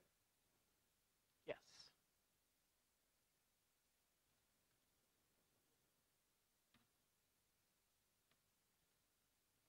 So now I have two buttons. One of these buttons is having to parse the raw JSON. The other one is just dropping down the raw HTML. So we can see as far as the end user is concerned, they don't see any different. But we have to understand that behind the scenes, if you're passing down JSON, it's up to JavaScript to go in and parse that raw data out and generate the view. Whereas something like this is incredibly simple. We would just pass that pre-digested HTML right into the DOM. Did that answer your question? It did? Okay, okay. Outstanding. We are about, 20 minutes, I think, away from our morning break, a coffee so far. So this is good. We are right on schedule. This is where I wanted to be right now. We can see now that we're beginning to have browser client-side behavior. We're beginning to have server-side behavior. We're beginning to use, in this example, prototype to make that AJAX request. But all we are doing is getting that payload and passing it down to some kind of things. And you can see idiomatically, I still separated that out into two separate methods, the request method and the render method, or the upload method till we do these kinds of things. So we've got a good kind of body of knowledge working right now.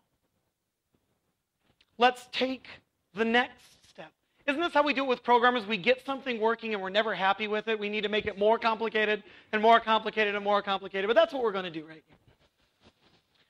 Yes? This JSON notation. Yes. Then the values what you stored were simple string or number. Mm-hmm. You have a complex object there as values. Absolutely. So I'm going to give you a Java example. So I could have a person object that has string name and an address that is of type address, right? And then that address would have a string that's a street and a city and a state and a zip and those kinds of things. We can do that nesting inside of JavaScript as well. So it would look nothing more than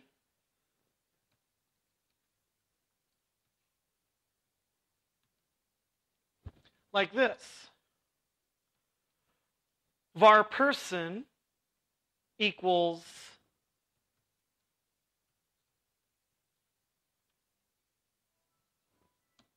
name Scott, last name Davis,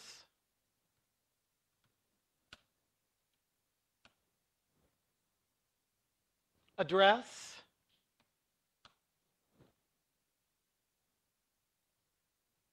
street,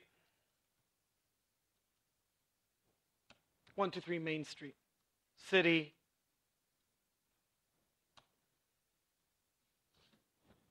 take Colorado.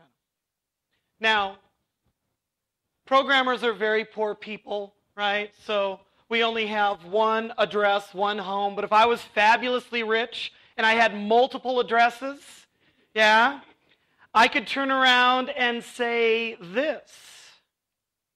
Address is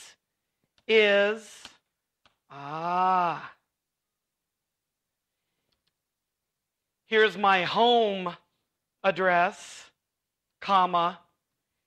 Here is my vacation address, right?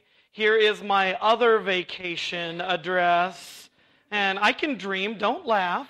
Yeah, but we can begin seeing that we can arbitrarily nest these things to any particular address. So it's an outstanding question. But yeah, we take those fundamental principles of object and list and we begin nesting them appropriately. Yeah. Wonderful. Wonderful. So glad you're engaged and asking good questions. It makes my job easier when you're paying attention. So we started with simple JSON all inside of HTML. We figured out how we could render it using inner HTML and put it inside of a named div. Then we said, I want to separate these two concerns. I want to have a server that's sending me down JSON so I can use prototype to put it inside of that div. But what I did for you here was a little bit of a sneaky trick as well, because everything is on the same system. We don't have to worry about XSS. What's XSS? Cross-site scripting, exactly. So this is the next level of complexity that we need to add to the problem. It's not insurmountable, not by any stretch of the imagination, but it is something we need to be able to address. So, let's suppose that I wanted to go off and begin making a remote request. I'm going to use Yahoo as an example here. We could use Twitter. We could use any number of things.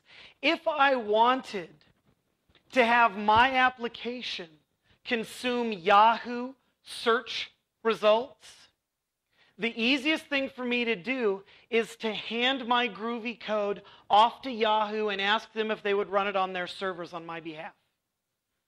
What are the chances of that happening? Almost zero. Hey, Douglas Crockford. Yeah, it's Scott Davis. Scott Davis.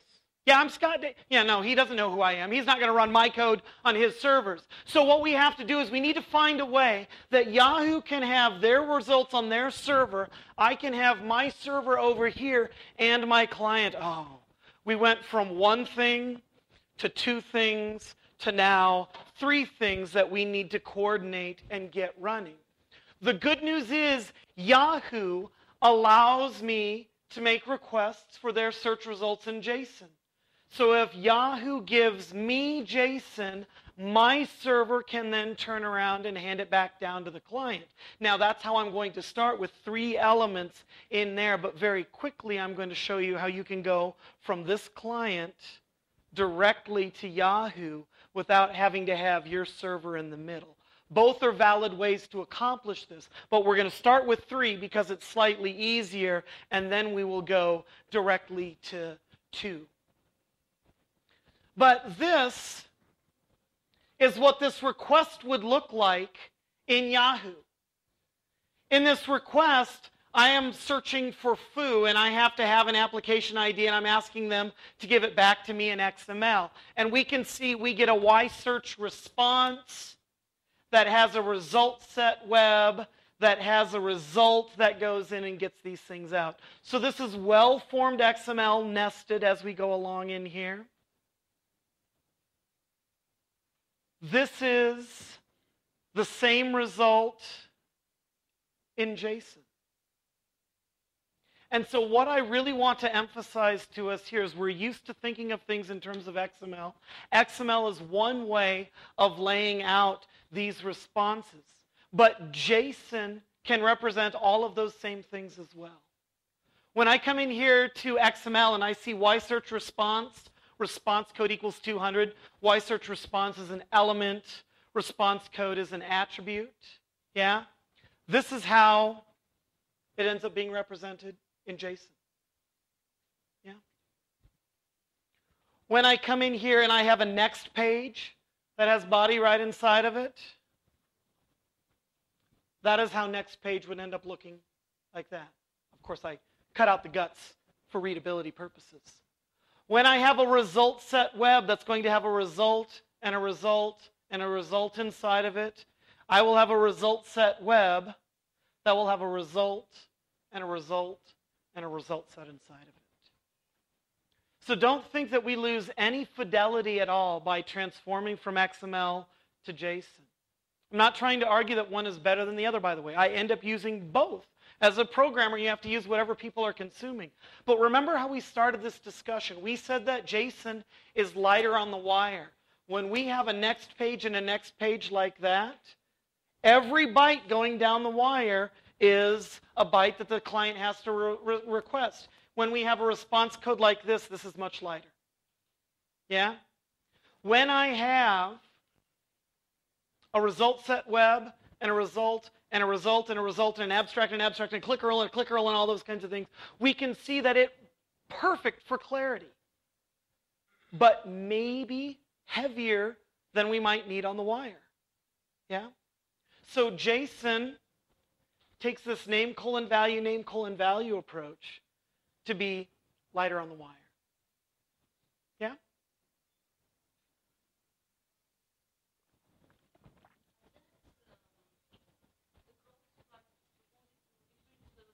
Yes.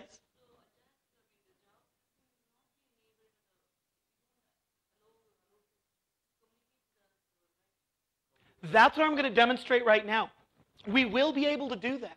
I'm going to start with a simple example that my HTML will be talking to my Grail server, which will make the call to Yahoo on my behalf. So that's the next path that I'm going to do. That's the next path I'm going to live demo for you. And I am a little bit concerned because my internet connectivity has been a little bit shaky here. I'm hoping that I will be able to live demo this kind of thing for you. But yes, what I'll do next is I will make a request to my Grails app running on my machine right here, which will make a remote request out to Yahoo or Twitter or something like that and return those results.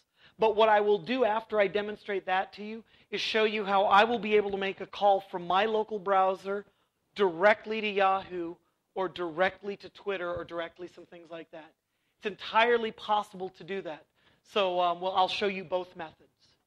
Yeah? Very good. Very good. Yes?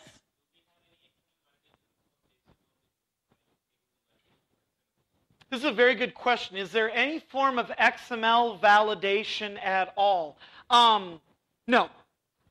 What you will do is you will eval the JSON, and either it will execute as well-formed JSON or it won't. Schema validation. Okay, now I'm with you on there. Okay, this is the type of question a Java programmer would ask, right? Because Java programmers expect me to say, when I have a person will always have a name and an address and all those kinds of things. So XML schema says, XML, I have a very rigid schema in here. Remember the JSON that I gave you earlier, that one song had a price and the other one didn't? So there is no notion of JSON validation whatsoever. It's a very free-flowing format. So what I guarantee, what my assumption is when Yahoo says, this is what my JSON results will look like, I will take them at their word and say that will be the case. When Twitter says my JSON results will have these fields in there, I will assume that those fields are going to be there. There's no way of validating JSON because JSON is simply a hash map. It can be syntactically correct, but there's no way to guarantee that JSON is semantically correct because, in fact, it is just an array of hash maps. Yeah? It's okay. It's okay. It's okay. Yeah, so that is definitely, if you wanted to make sure that XML is well-formed, you would end up using XML with JSON. We just get the results. Yeah. Yes, sir. Ask me again. How do you escape a special character in JSON?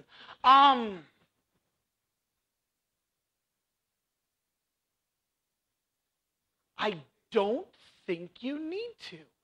We can demonstrate this, but the only characters that are native to JSON are square brackets, curly braces, colons, and commas. And I think that if we wrap them in quotes, it's just going to treat them as any of those kinds of things. So we can experiment with that kind of stuff. But I mean, it's an excellent question, and I had to think for a moment. I've never had a need to escape those things, because in the payload, it's typically a string, which is anything you want to have in it. Double quotes inside of your double quotes. I would imagine it's a backslash. We can verify that is the case, but I would almost guarantee that it's a backslash. Yeah? Very good. Yes. The question is, do these service providers change their schema too frequently? No. And as a matter of fact, I am playing the mad professor. There we go. I lost my clicker. As a matter of fact, when I make this request, I see version 1 right in the URL.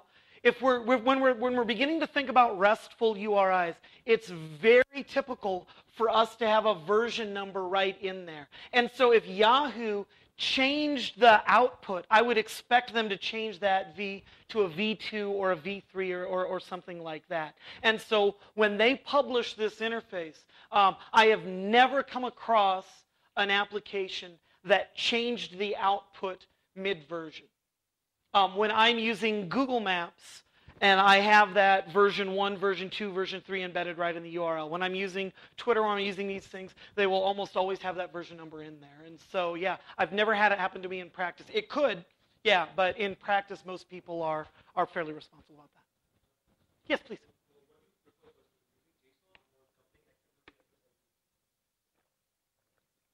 The question is, you didn't ask your question long enough. I was still drinking. I apologize. No. Your question was, do I prefer using JSON or XML with XSLT? Yeah. I tend to prefer JSON. Yeah, but that's my personal preference. if you were going to be using an XSLT type solution, it would be a third way of doing what I demonstrated to you before. Right now we're passing down JSON from the server, and I'm doing a local client-side transform. Or I could pass down raw HTML and just dump it right into the div. I would personally probably prefer using one or the two of those kinds of things. But I do know other people that pass down XML to a browser and do a transform in the browser. The reason I don't prefer that is because, and I could be speaking out of turn here, but I think that Internet Explorer does it slightly differently than Firefox. Yeah, so you're in those kinds of things. So having a JSON or raw HTML would give me more cross-browser fidelity than doing an XSLT transform. There are lots of people who do that kind of thing. I was doing some consulting for MTV, actually, MTV.com, and their whole website is exactly as you prefer. They pass down XML and it does a transform and another transform, another transform, another transform, and does that. And that is a valid solution, but I find it's less typical. Yeah. Excellent. Okay. So getting back to what what I wanted to impress to us here is that we're not losing any data fidelity at all in terms of translating between XML and JSON. We are able to represent these things. Based on your questions, I can't do validation on this. I will grant you that, absolutely. I can't do namespaces on this.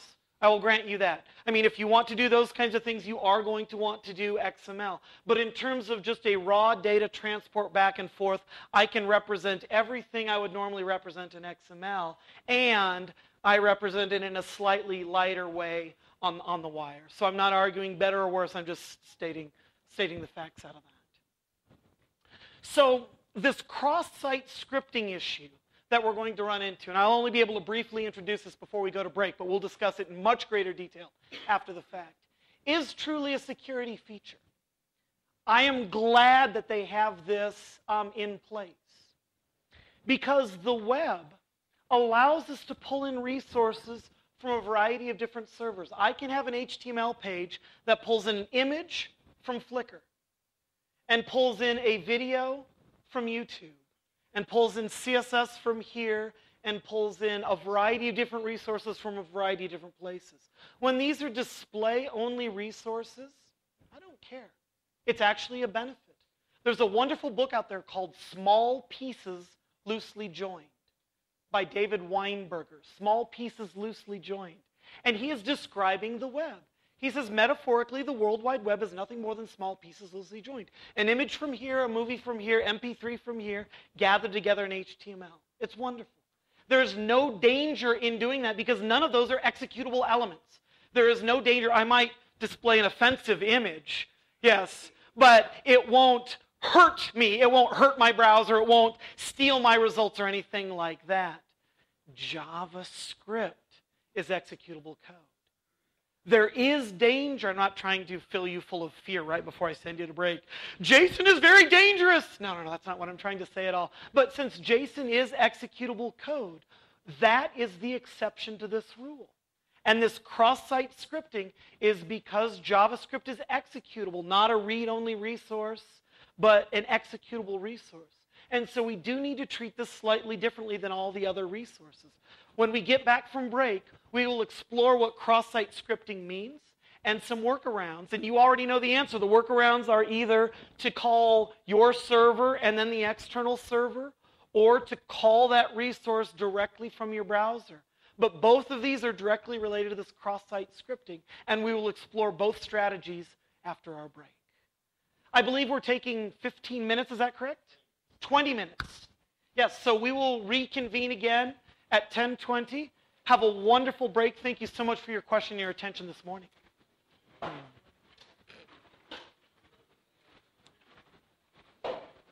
This is good. I have as many people as I started with before the break. That's a good sign. Does that mean you're enjoying yourself? Yes. Oh, very good. Thank you so much. I do appreciate that. I do appreciate that. It's so good when you enjoy what you do and you can be excited about the technology you're speaking. And I think you can tell that I'm excited about Groovy and Grail certainly, but AJAX and JSON as well.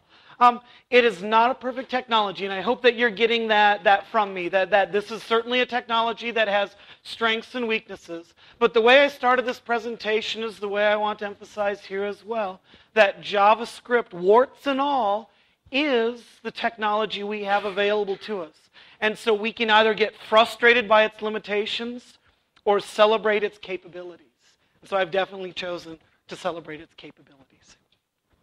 Now, in that spirit, I don't appear to have network connectivity up here, which is going to make this next hour difficult to demonstrate. And I do apologize about that. You will have to just take me at my word, and I do apologize, but you will have to take me at my word that once we start going out to Twitter or Yahoo or these kinds of things, this technology will work as well. Unfortunately, I will not be able to live demo it for you because, again, I don't have an internet connection up here. But this technology is tried and true. And I have lots of screenshots, and so hopefully we'll be able to get the impression of what's going on if we weren't able to actually live demo this stuff. Fair enough? Yes. So we started this morning with a single HTML file. We moved very quickly from an HTML file to a localhost server. But the reality is now we want to add a third server to the mix, be it Yahoo or Twitter or Flickr or YouTube or any of these kinds of things. And remember, we said in the spirit of small pieces loosely joined, the web allows us to make an image source call out to Flickr and include it in our web page. It allows us to download applets and download Flash players and download YouTube videos and all kinds of things. And it's okay to include these remote resources in our page because they aren't executable. They aren't going to do any damage. We can just as easily include JavaScript. Our script source can remotely load JavaScript. The difference here is this is executable code, so we need to treat this a little bit differently.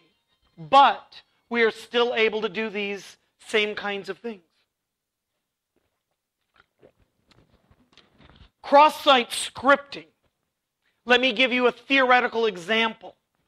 When I go to Amazon.com in my browser, I type in Amazon.com and I am searching for books. I know that I'm communicating with Amazon.com's server.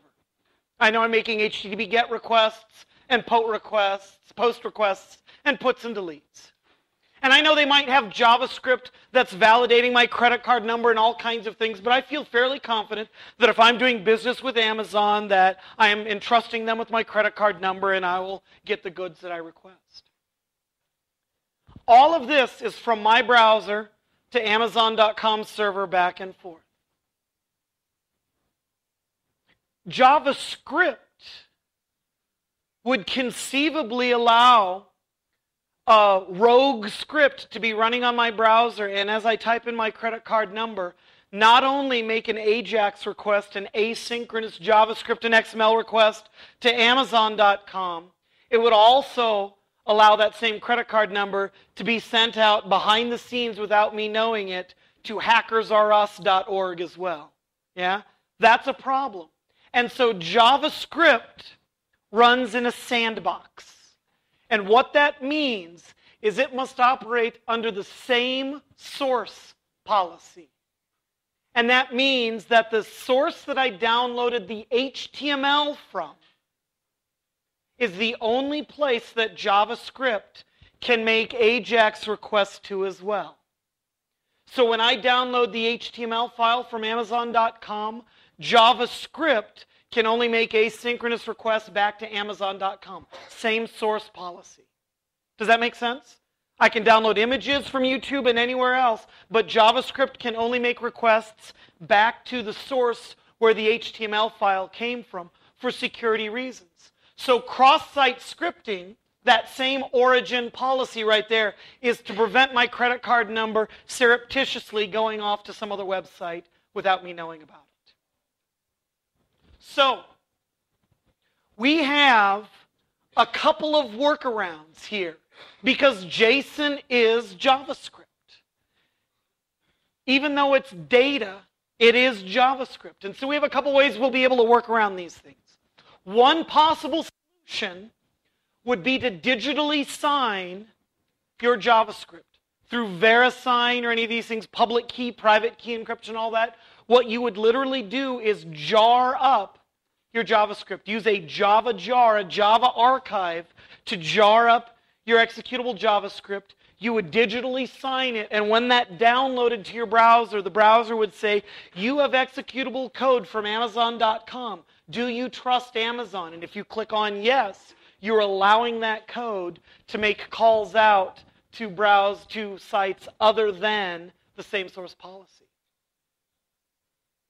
This sounds good on paper, but the drawback is it only works in one particular browser. Yeah? Internet Explorer doesn't support this. So what we have to do is say, well, theoretically, that's one way we could solve that problem, Gesundheit. We really have two realistic options to allow us to make requests out.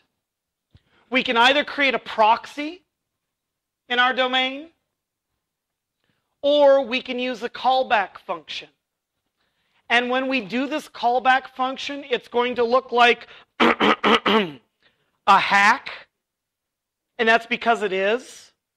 It is a hack. It is working around these known limitations. But you know what? If Yahoo is doing it, and Google is doing it, and all these well-known companies, it's not a hack anymore, is it? It's a well-known solution. But it is, in fact, a hack. It's a way that you will be able to work around. And this is how Google Maps works. And this is how Yahoo works. And this is how all major JavaScript folks work. And so I'm not saying it's not without danger. But I am saying that this is well understood and well used by a lot of major players. Yes?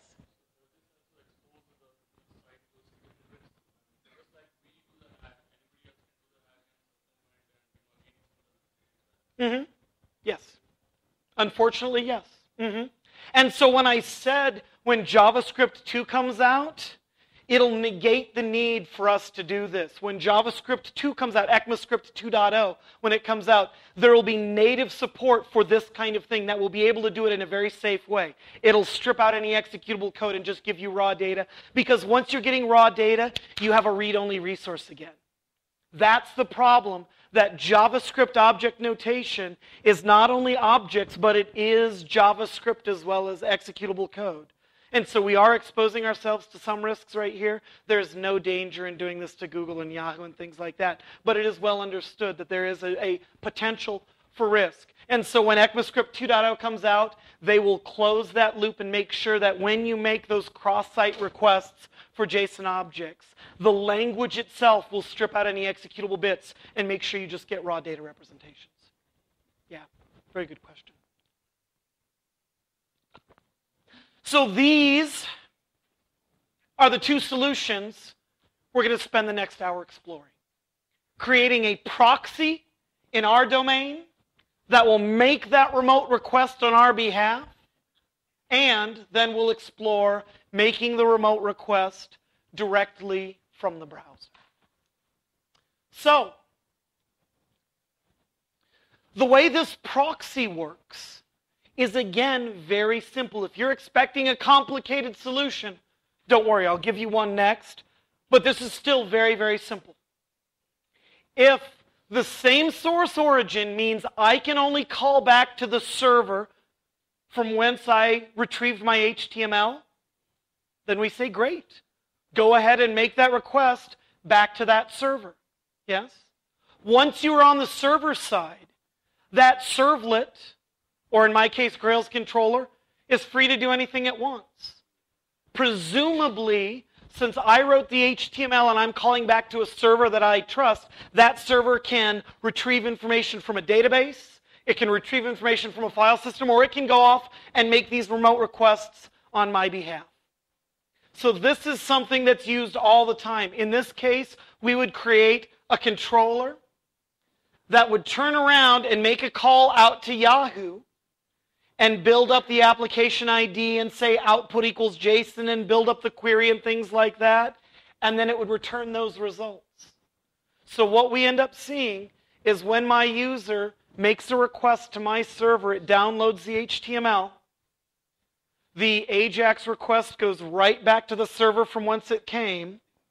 And in my case, the server calls out to Yahoo, returns the results back down to the browser. This is the proxy solution. Yeah? It's very simple, and it gets us around this limitation baked into the browser. So, this is such a fun example. I'm going to see if I have network connectivity one more time, and I'll be disappointed, I know. I'm sorry? You have connectivity out in the audience? Let's see here. Turn off my Wi-Fi and turn it back on again.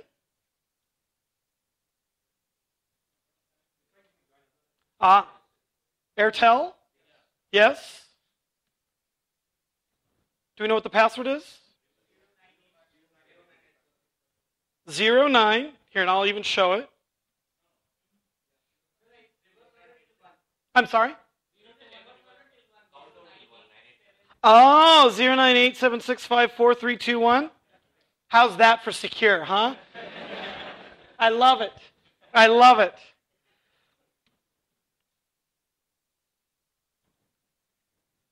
Did it work?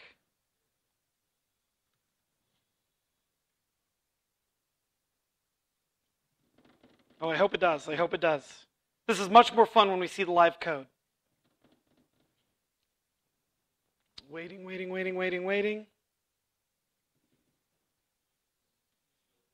It is slow? Okay. Waiting, connecting. I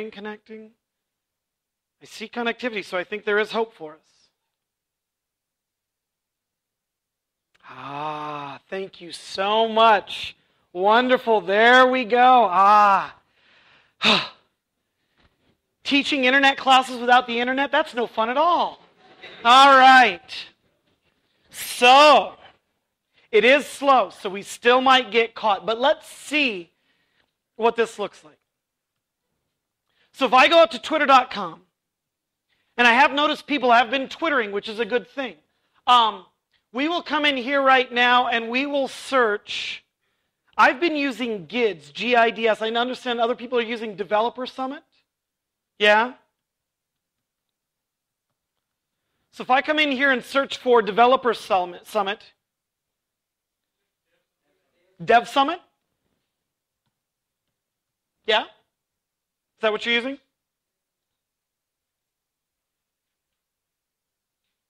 Transferring.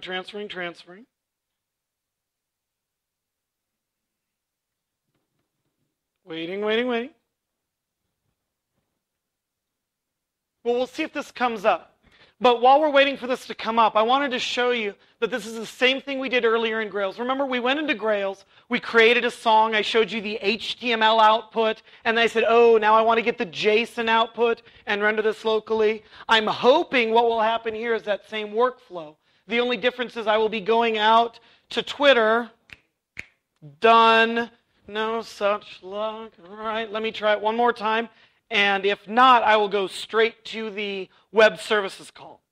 Let's see if I can get anything. There we go. Hey! And I'm even first on the list. Wonderful. All right. So you can see this is live. Here's Scott Davis, unable to connect to the demo. We know that I didn't fake that up, did I? All right. So this is the HTML version of this kind of stuff. Twitter provides me web services as well. They don't provide me SOAP interfaces. Does that disappoint anyone? No, I don't miss SOAP either. What they do provide me, though, are a number of different formats. I can get these same results down in XML. Technically, it'll be in the Atom format. Have any of you worked with Atom before? Yeah? Atom is much like RSS. It's well-formed XML, but it has a temporal element associated with it, a time-related element. So presumably when you go out to a blog, you always want to get the most recent blog entry. Atom has that temporal nature associated with it. When I make an Atom request, I'll always get the most latest tweets associated with this. Google Now I'm feeling brave. Google has converted all of its web services to the GData umbrella. And the GData umbrella is not SOAP-based, it's REST-based, but when this comes up, we'll see that it's using Atom as well to get its information. So if you want to interact with your Gmail account, or you want to interact with your Google Calendar, or you want to interact with Google Docs, or you want to interact with any of these kinds of things, they return that information in XML, but specifically the Atom format. So flipping back to Twitter now, Twitter supports not only an XML format, it supports a JSON format as well.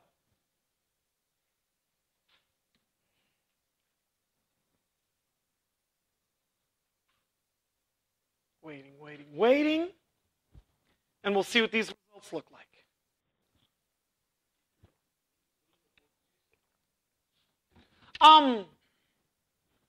They might have added recently. I know that when I interact with them, I almost exclusively use the Atom format. They might have added JSON recently. I don't know. That's a good question. We could go back and take a look. Oh, it did have it right there? Okay, I just wasn't reading closely enough. Thank you very much. Yeah.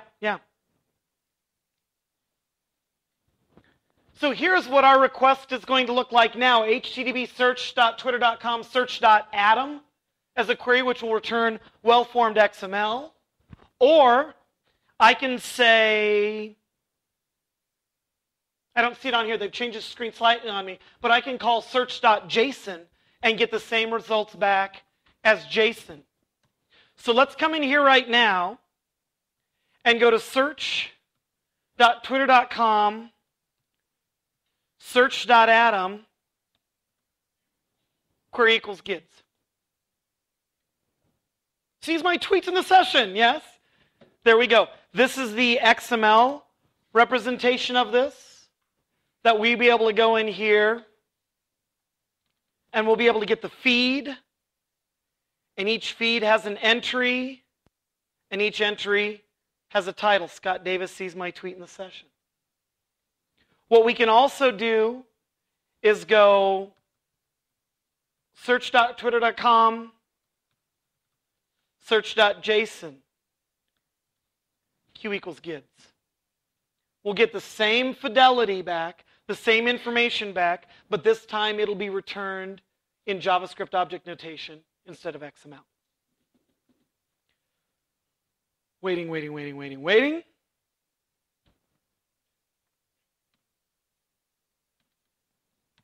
While we're waiting for this,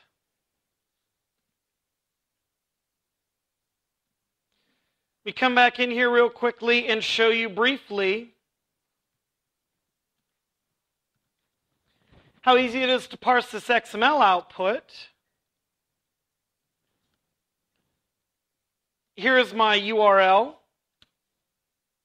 http search.twitter.com search.atom gids. If I come in here and I say my feed,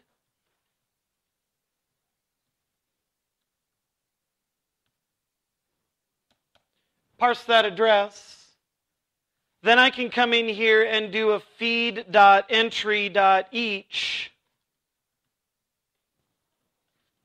print out the title of this. So I understand that I'm doing the XML right now. Don't think I have forgotten that. But I wanted to show you how easy it is to parse the XML and then contrast it with the JSON. So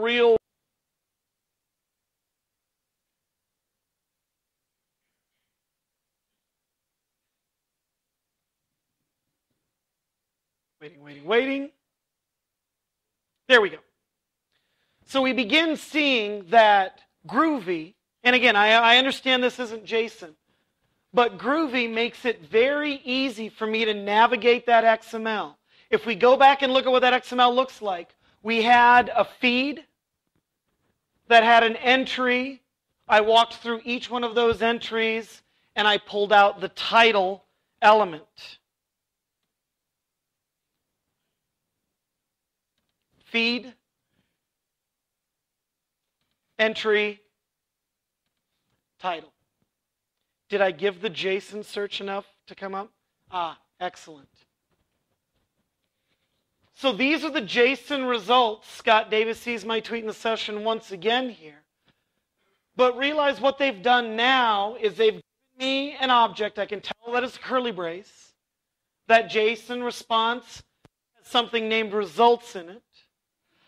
And that square bracket tells me I'm going to have a list of results that's going to allow me to come in here and get at information this way. So let me put a server-side resource in place, get these Twitter results as JSON, and see if we can parse them out this way. Fair enough? All right. So to begin with, what I will do is this.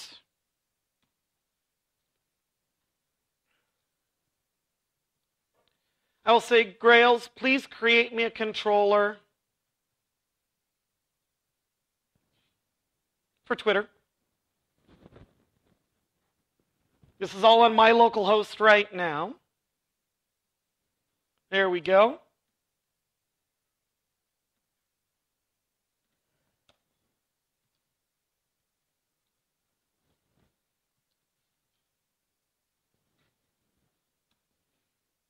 Yeah? What I will turn around and do is this.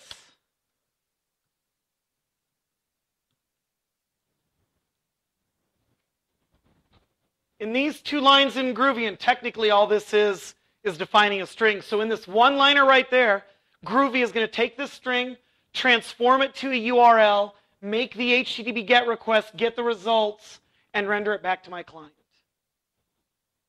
Can you see why I like Groovy and Grails so much? Yeah. So I'm going to start up my local server once again. Grails run app.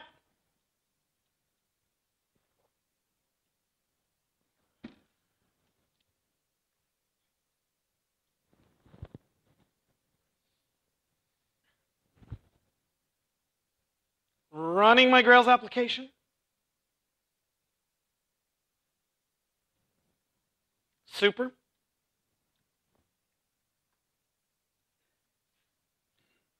Localhost 9090 JSON.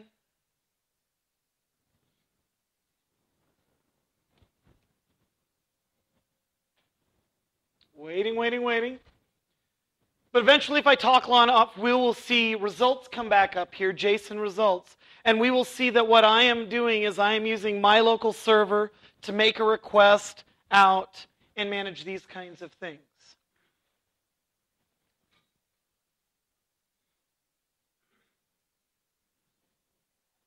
I might still have to move on if I don't get better response times out of this. I will let this grind behind the scenes. But can you see how, now that this is the proxy solution right here, that I would have an HTML form that has a search box in it. I would submit those results to my server. My server would make the JSON request and return the results back to me on its behalf. This is perfectly valid.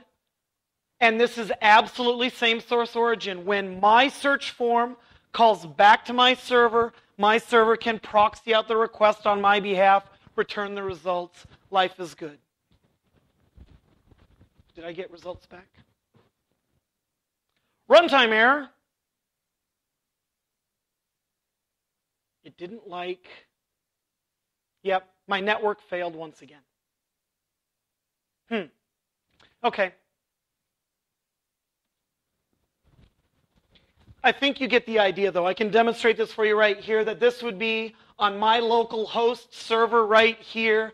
I would type in a value like Beatles, click on the search button, and my server would make that request out to Yahoo on my behalf, render the results, and I would be doing things as I normally did. Yeah?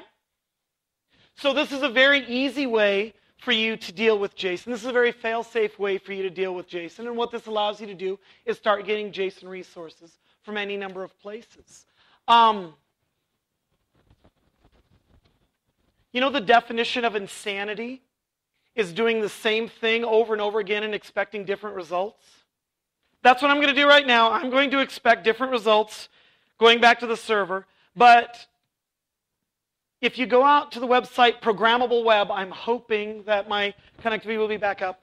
ProgrammableWeb.com, ProgrammableWeb.com is a great resource for you. It's a central clearinghouse for all of these major public APIs. You can go to Programmable Web and find links out to the YouTube API and the Twitter API and the Google API and the Yahoo API and on like that.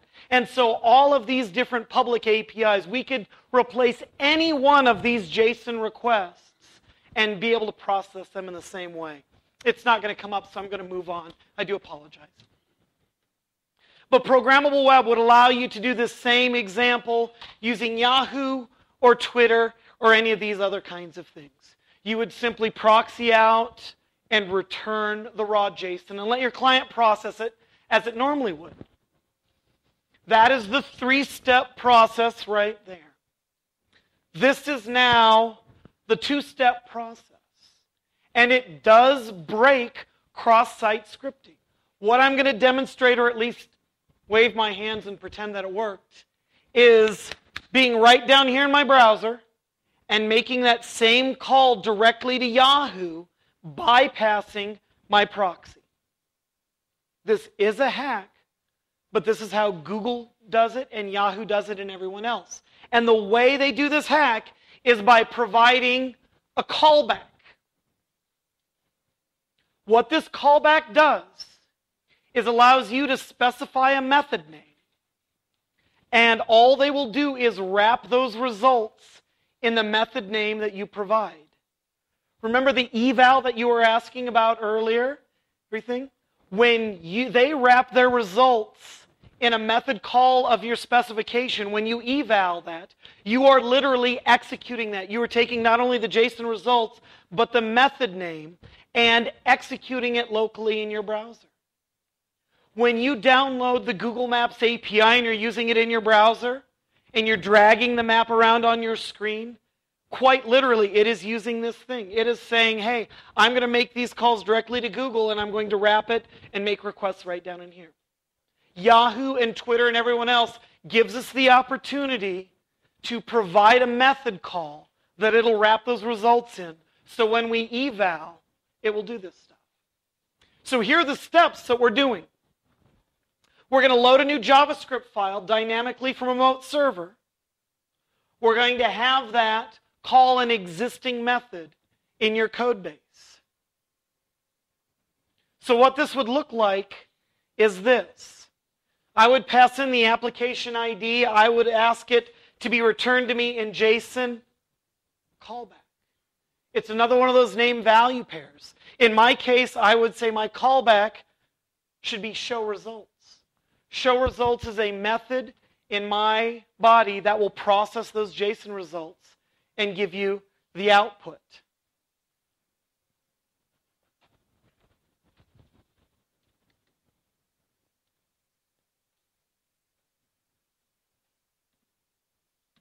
Done for. Okay. The results would then come back wrapped in these calls. So let me see if I can mock this up for us right now. Since we don't have the network, we will turn around and pretend that this is working.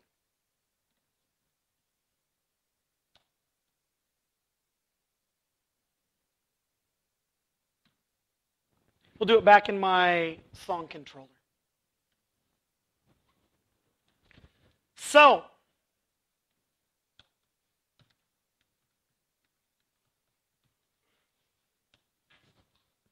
we'll do this. I will say, first of all,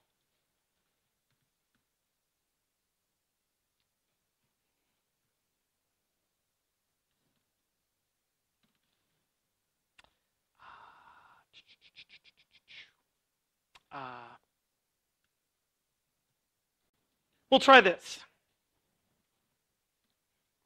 We will come in here.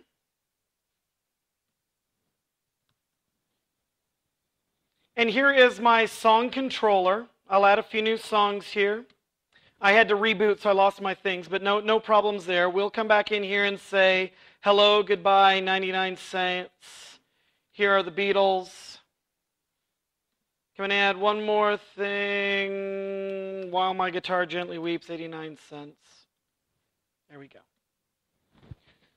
So we can see that this is the HTML representation. We can see that this is the JSON representation. Now this callback example will do nothing more than wrap it in the method that we choose. So when I come in here and call remote example for a moment,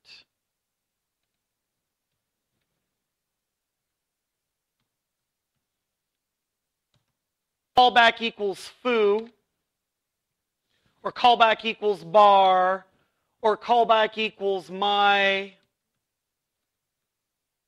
local method. There we go. We can begin seeing that what we're doing is we're saying, all right, what I would like you to do, sir, is take this and wrap the results in that. So I am absolutely mocking this up on my local machine here, but just to give you an idea of what I'm talking about,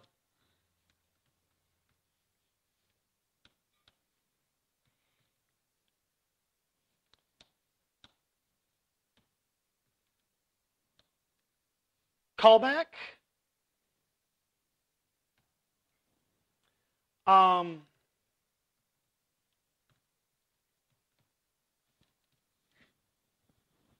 Yeah? So in effect,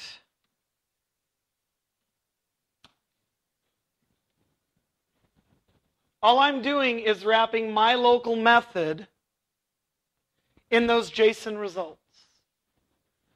So when I call once again load, it's wrapping it in a load method. When I'm calling display results, it's wrapping in display results.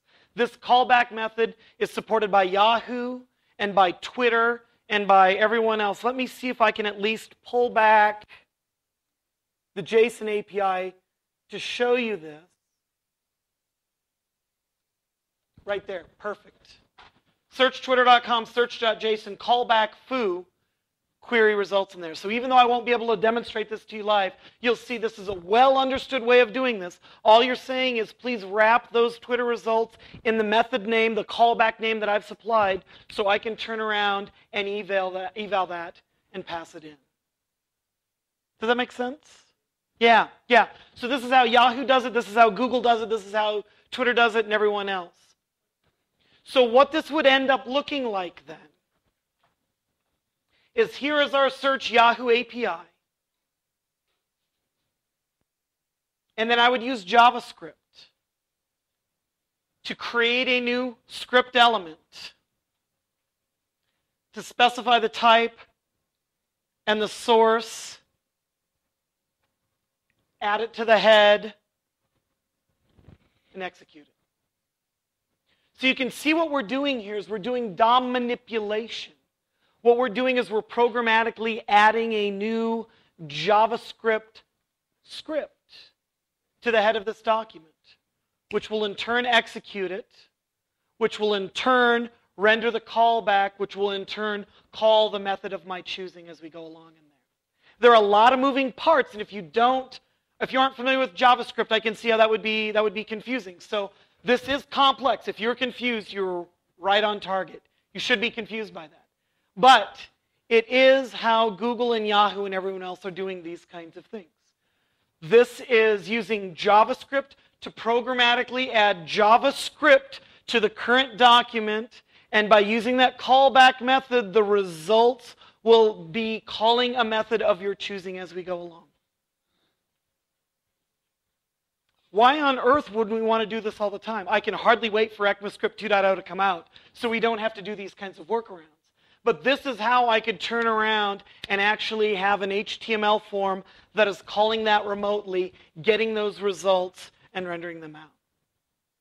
Do I do this kind of thing on purpose? Almost Never.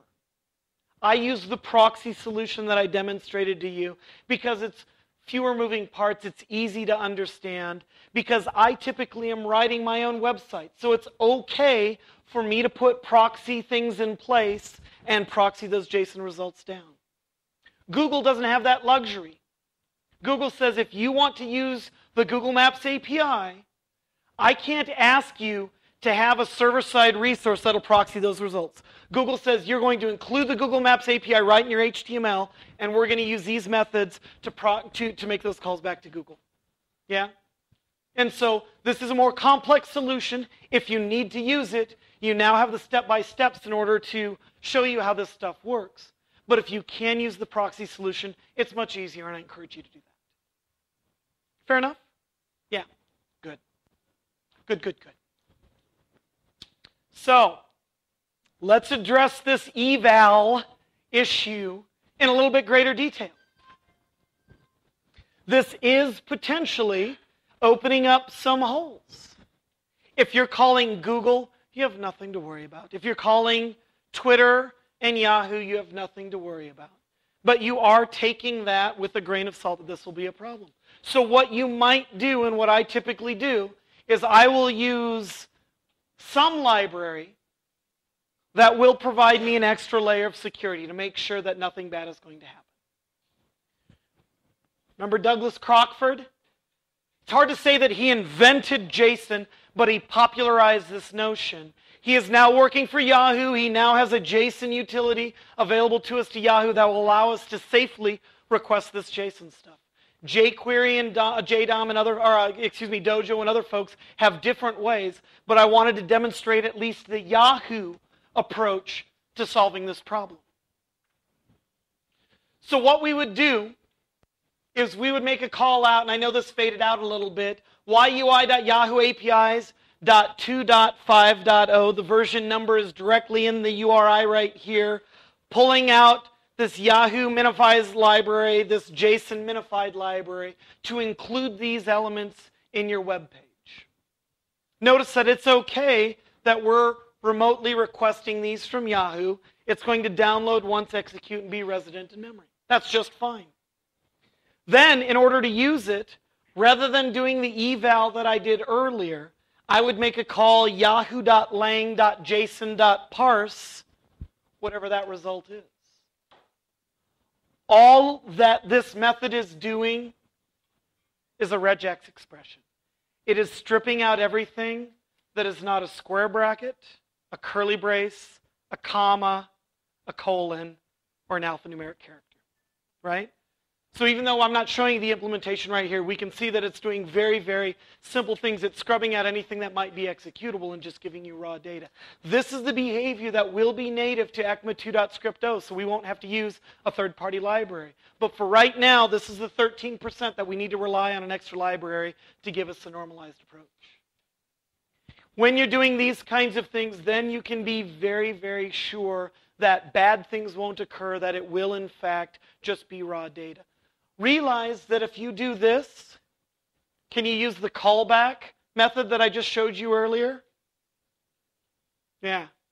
So once again, you can use this method along with the proxy solution. That would be the most secure way you could accomplish this. If you have the server-side resource, you know that you are making the call out to the external URL. If you do this on the client side, you're sure that only pure JSON is being passed down. You are absolutely safe at that point. If you want to do that client directly to Yahoo, directly to Google, you need to either trust that Google and Yahoo or Twitter are not going to pass down executable code, or not use that method. These are valid decisions. You can use one or the other, but both have strengths and weaknesses. Yeah? So to continue this Yahoo example, I wanted to show you how prototype allowed us to make an AJAX.request. The Yahoo library does it in a slightly different way. But once you understand the fundamentals of JSON, once you understand how these things are working, the implementations don't bother you anymore. When you go and you look at code like this, So we're including some JSON. We're including a URL. Don't worry, the important stuff is right up here. Document get element by ID. Handle success, do this function. Handle failure, do that function. We saw that already, didn't we? We knew that AJAX, prototype, handled it this way. On success, on failure. Yahoo handles it this way. The callback down here, success and failure. I know that's very low. The language isn't important. The important thing is the philosophy is the same. Whether using the Yahoo libraries or the prototype libraries or any of these things, we have the same basic workflow, the same basic patterns coming through. The implementations will vary, but once you understand the basic building blocks, it doesn't matter how they're arranged, they all do fundamentally the same kinds of things.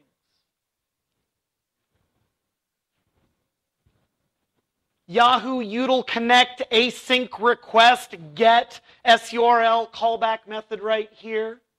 This is syntactically different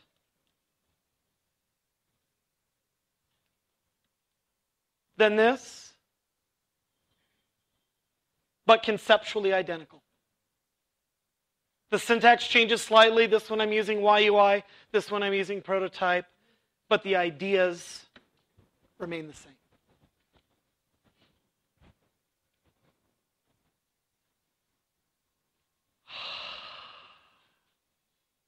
This is the last thing we're going to talk about, consuming JSON in Java. We're moving off of the web tier now. We're going to be talking about consuming from JSON. But before we go here, do you have any questions about prototype or YUI or cross-site scripting or any of the concepts we've talked about up to this point? Yes?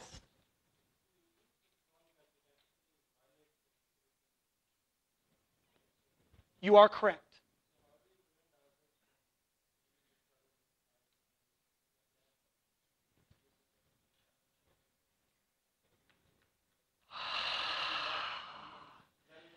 What I showed you is 100% valid JavaScript.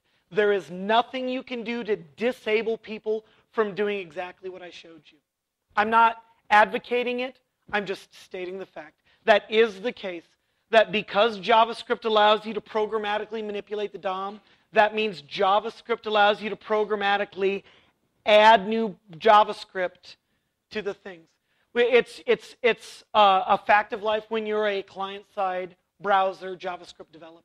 So it just is what it is at this point. And when you hear Douglas Crockford talk about it, he says exactly the same thing. He says, this is just the reality of being a client-side JavaScript developer. There is that known exploit. There's nothing we can do to prevent it. When ECMAScript 2 comes out, there will be things in place that will allow you not to do those kinds of things. But for right now, it's a known exploit. Google and Yahoo and Twitter allow us to exploit it for good. Other people could exploit it for evil, and unfortunately, there's nothing we can do to clamp that down. It's a good question. I wish I had a better answer. Yeah. Yes, you wanted to see that once again?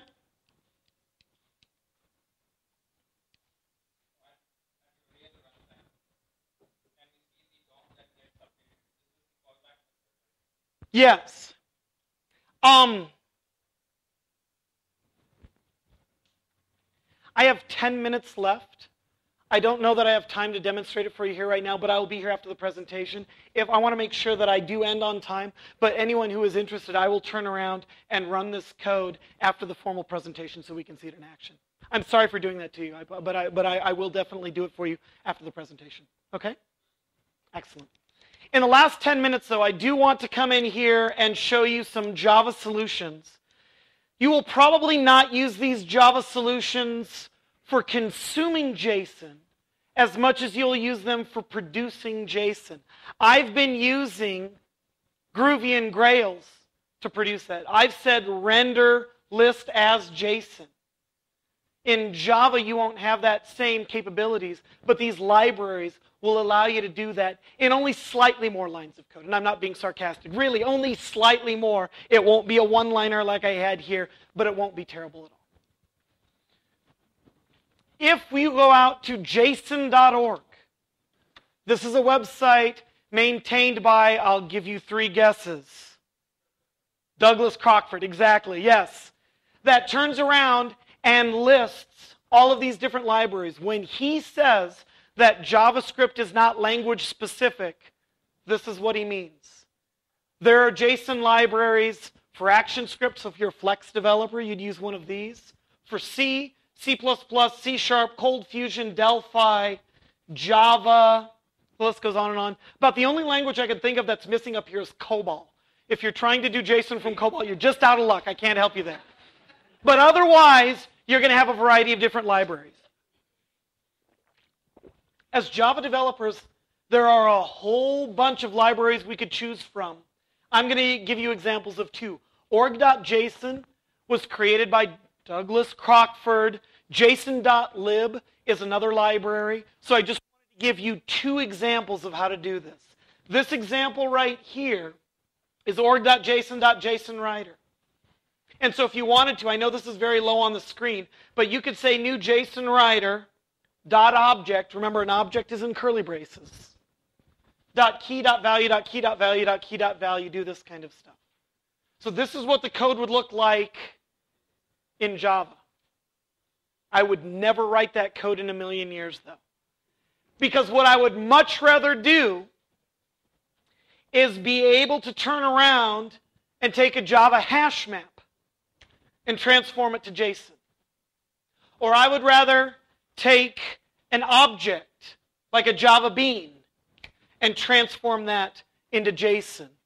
Or a collection of objects and transform this into JSON. So this is the very typical usage pattern that you would use. If you already have a Java bean and you wanted to transform it into JSON, you would pass it into new JSON object and call output, and you'd get JSON output. It would use reflection to do that. If you already had a hash map, you would pass it in, it would use reflection, give you output, right? So this is a much more realistic usage of these kinds of things. If you wanted to create a JSON array, you would pass in a collection or an object array or a raw string source and manage it that way. So these are the libraries that you can use: org.json, JSON object, and org.json, JSON array that would allow you to produce these kinds of things. So can you visualize now on your server that, all right, well, I've got an array list of POJOs. I'll do a one-line transform onto this and send it back out. Yeah? So this is one way you could accomplish this. I've used this library quite a bit. At one point, this is what Grails was using under the covers, which is how I originally discovered it. Andres Almiray is one of the contributors on this. I believe Grails has changed its implementation, but this is another library you can use. As you saw, there were a dozen or so libraries, so I'm giving you 2 representative examples. You don't have to use either one of these, but to give you an idea that once you understand the concepts, the implementation is immaterial. So when we take a look at what JSONlib provides, it would be something like this. You would turn around and create a new hash map, and then you would say JSON object and get results like that. If you had a bean, you would get results out like that. So this is a different library, same results. If you had a Boolean array, array from object, print it out. If you had an array list, JSON array from object, print it out. So this transform from whatever Java objects you have into JSON is quite seamless. If you think about this, Hibernate marshals from JDBC result sets into array lists, or from array lists into JDBC insert statements. So we have these transform libraries. Have any of you used Castor before? C-A-S-T-O-R? Castor.org. It's a brilliant library. It's an XML marshalling library. It works much the same way. You take an array list of POJOs, run it through Castor, it spits out XML. You have XML, it ingests it and gives you well-formed objects in here. These JSON transform libraries are conceptually no different.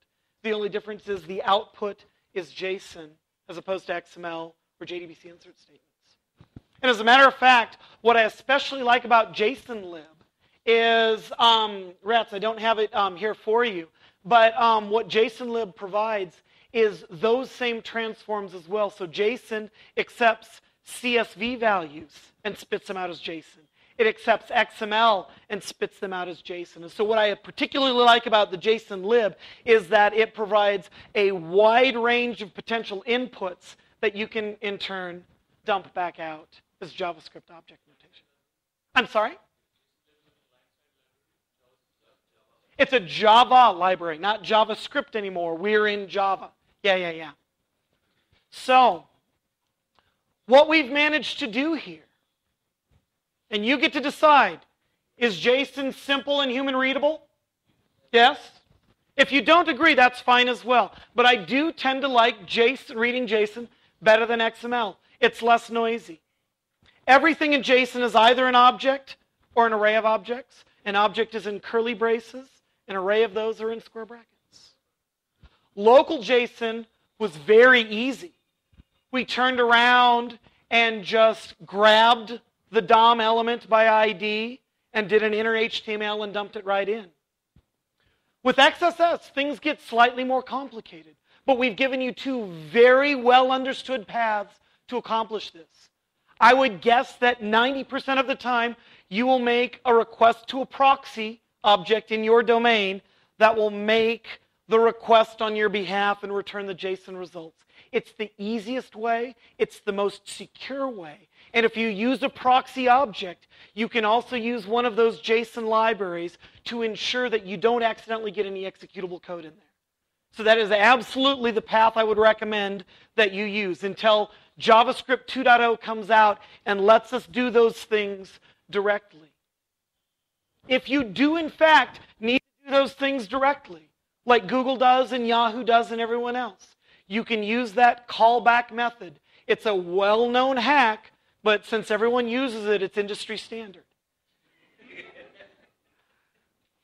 But we have two ways of accomplishing these things. The fact that I was using Groovy and Grails should make you all want to be Groovy and Grails developers. But I've said this over and over again, and I hope you believe that just because I was using Groovy and Grails doesn't mean that you have to as well. There are a whole host of Java libraries. There are a whole host of .NET libraries. There are a whole host of these various libraries out there. Because JSON, at the end of the day, is much like XML. Even though it has JavaScript in the title, that is because the client will presumably be in JavaScript. But it doesn't preclude you from doing server-side development in C# or Ruby or Java or Groovy or anything else. And that, my friends, is real-world JSON. What final questions do you have? Or you can clap. Yes, let's clap first.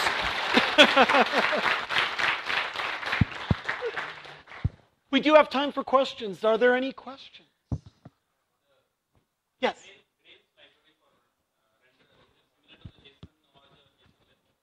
Yes, except the nice thing is that it just ships standard with Grails, so there's no additional jars you have to do. It's just a native part of the library. No, it does not do that. It doesn't do that. Yeah. You are all now free to go. Thank you once again for your time and your enthusiasm. I really appreciate it.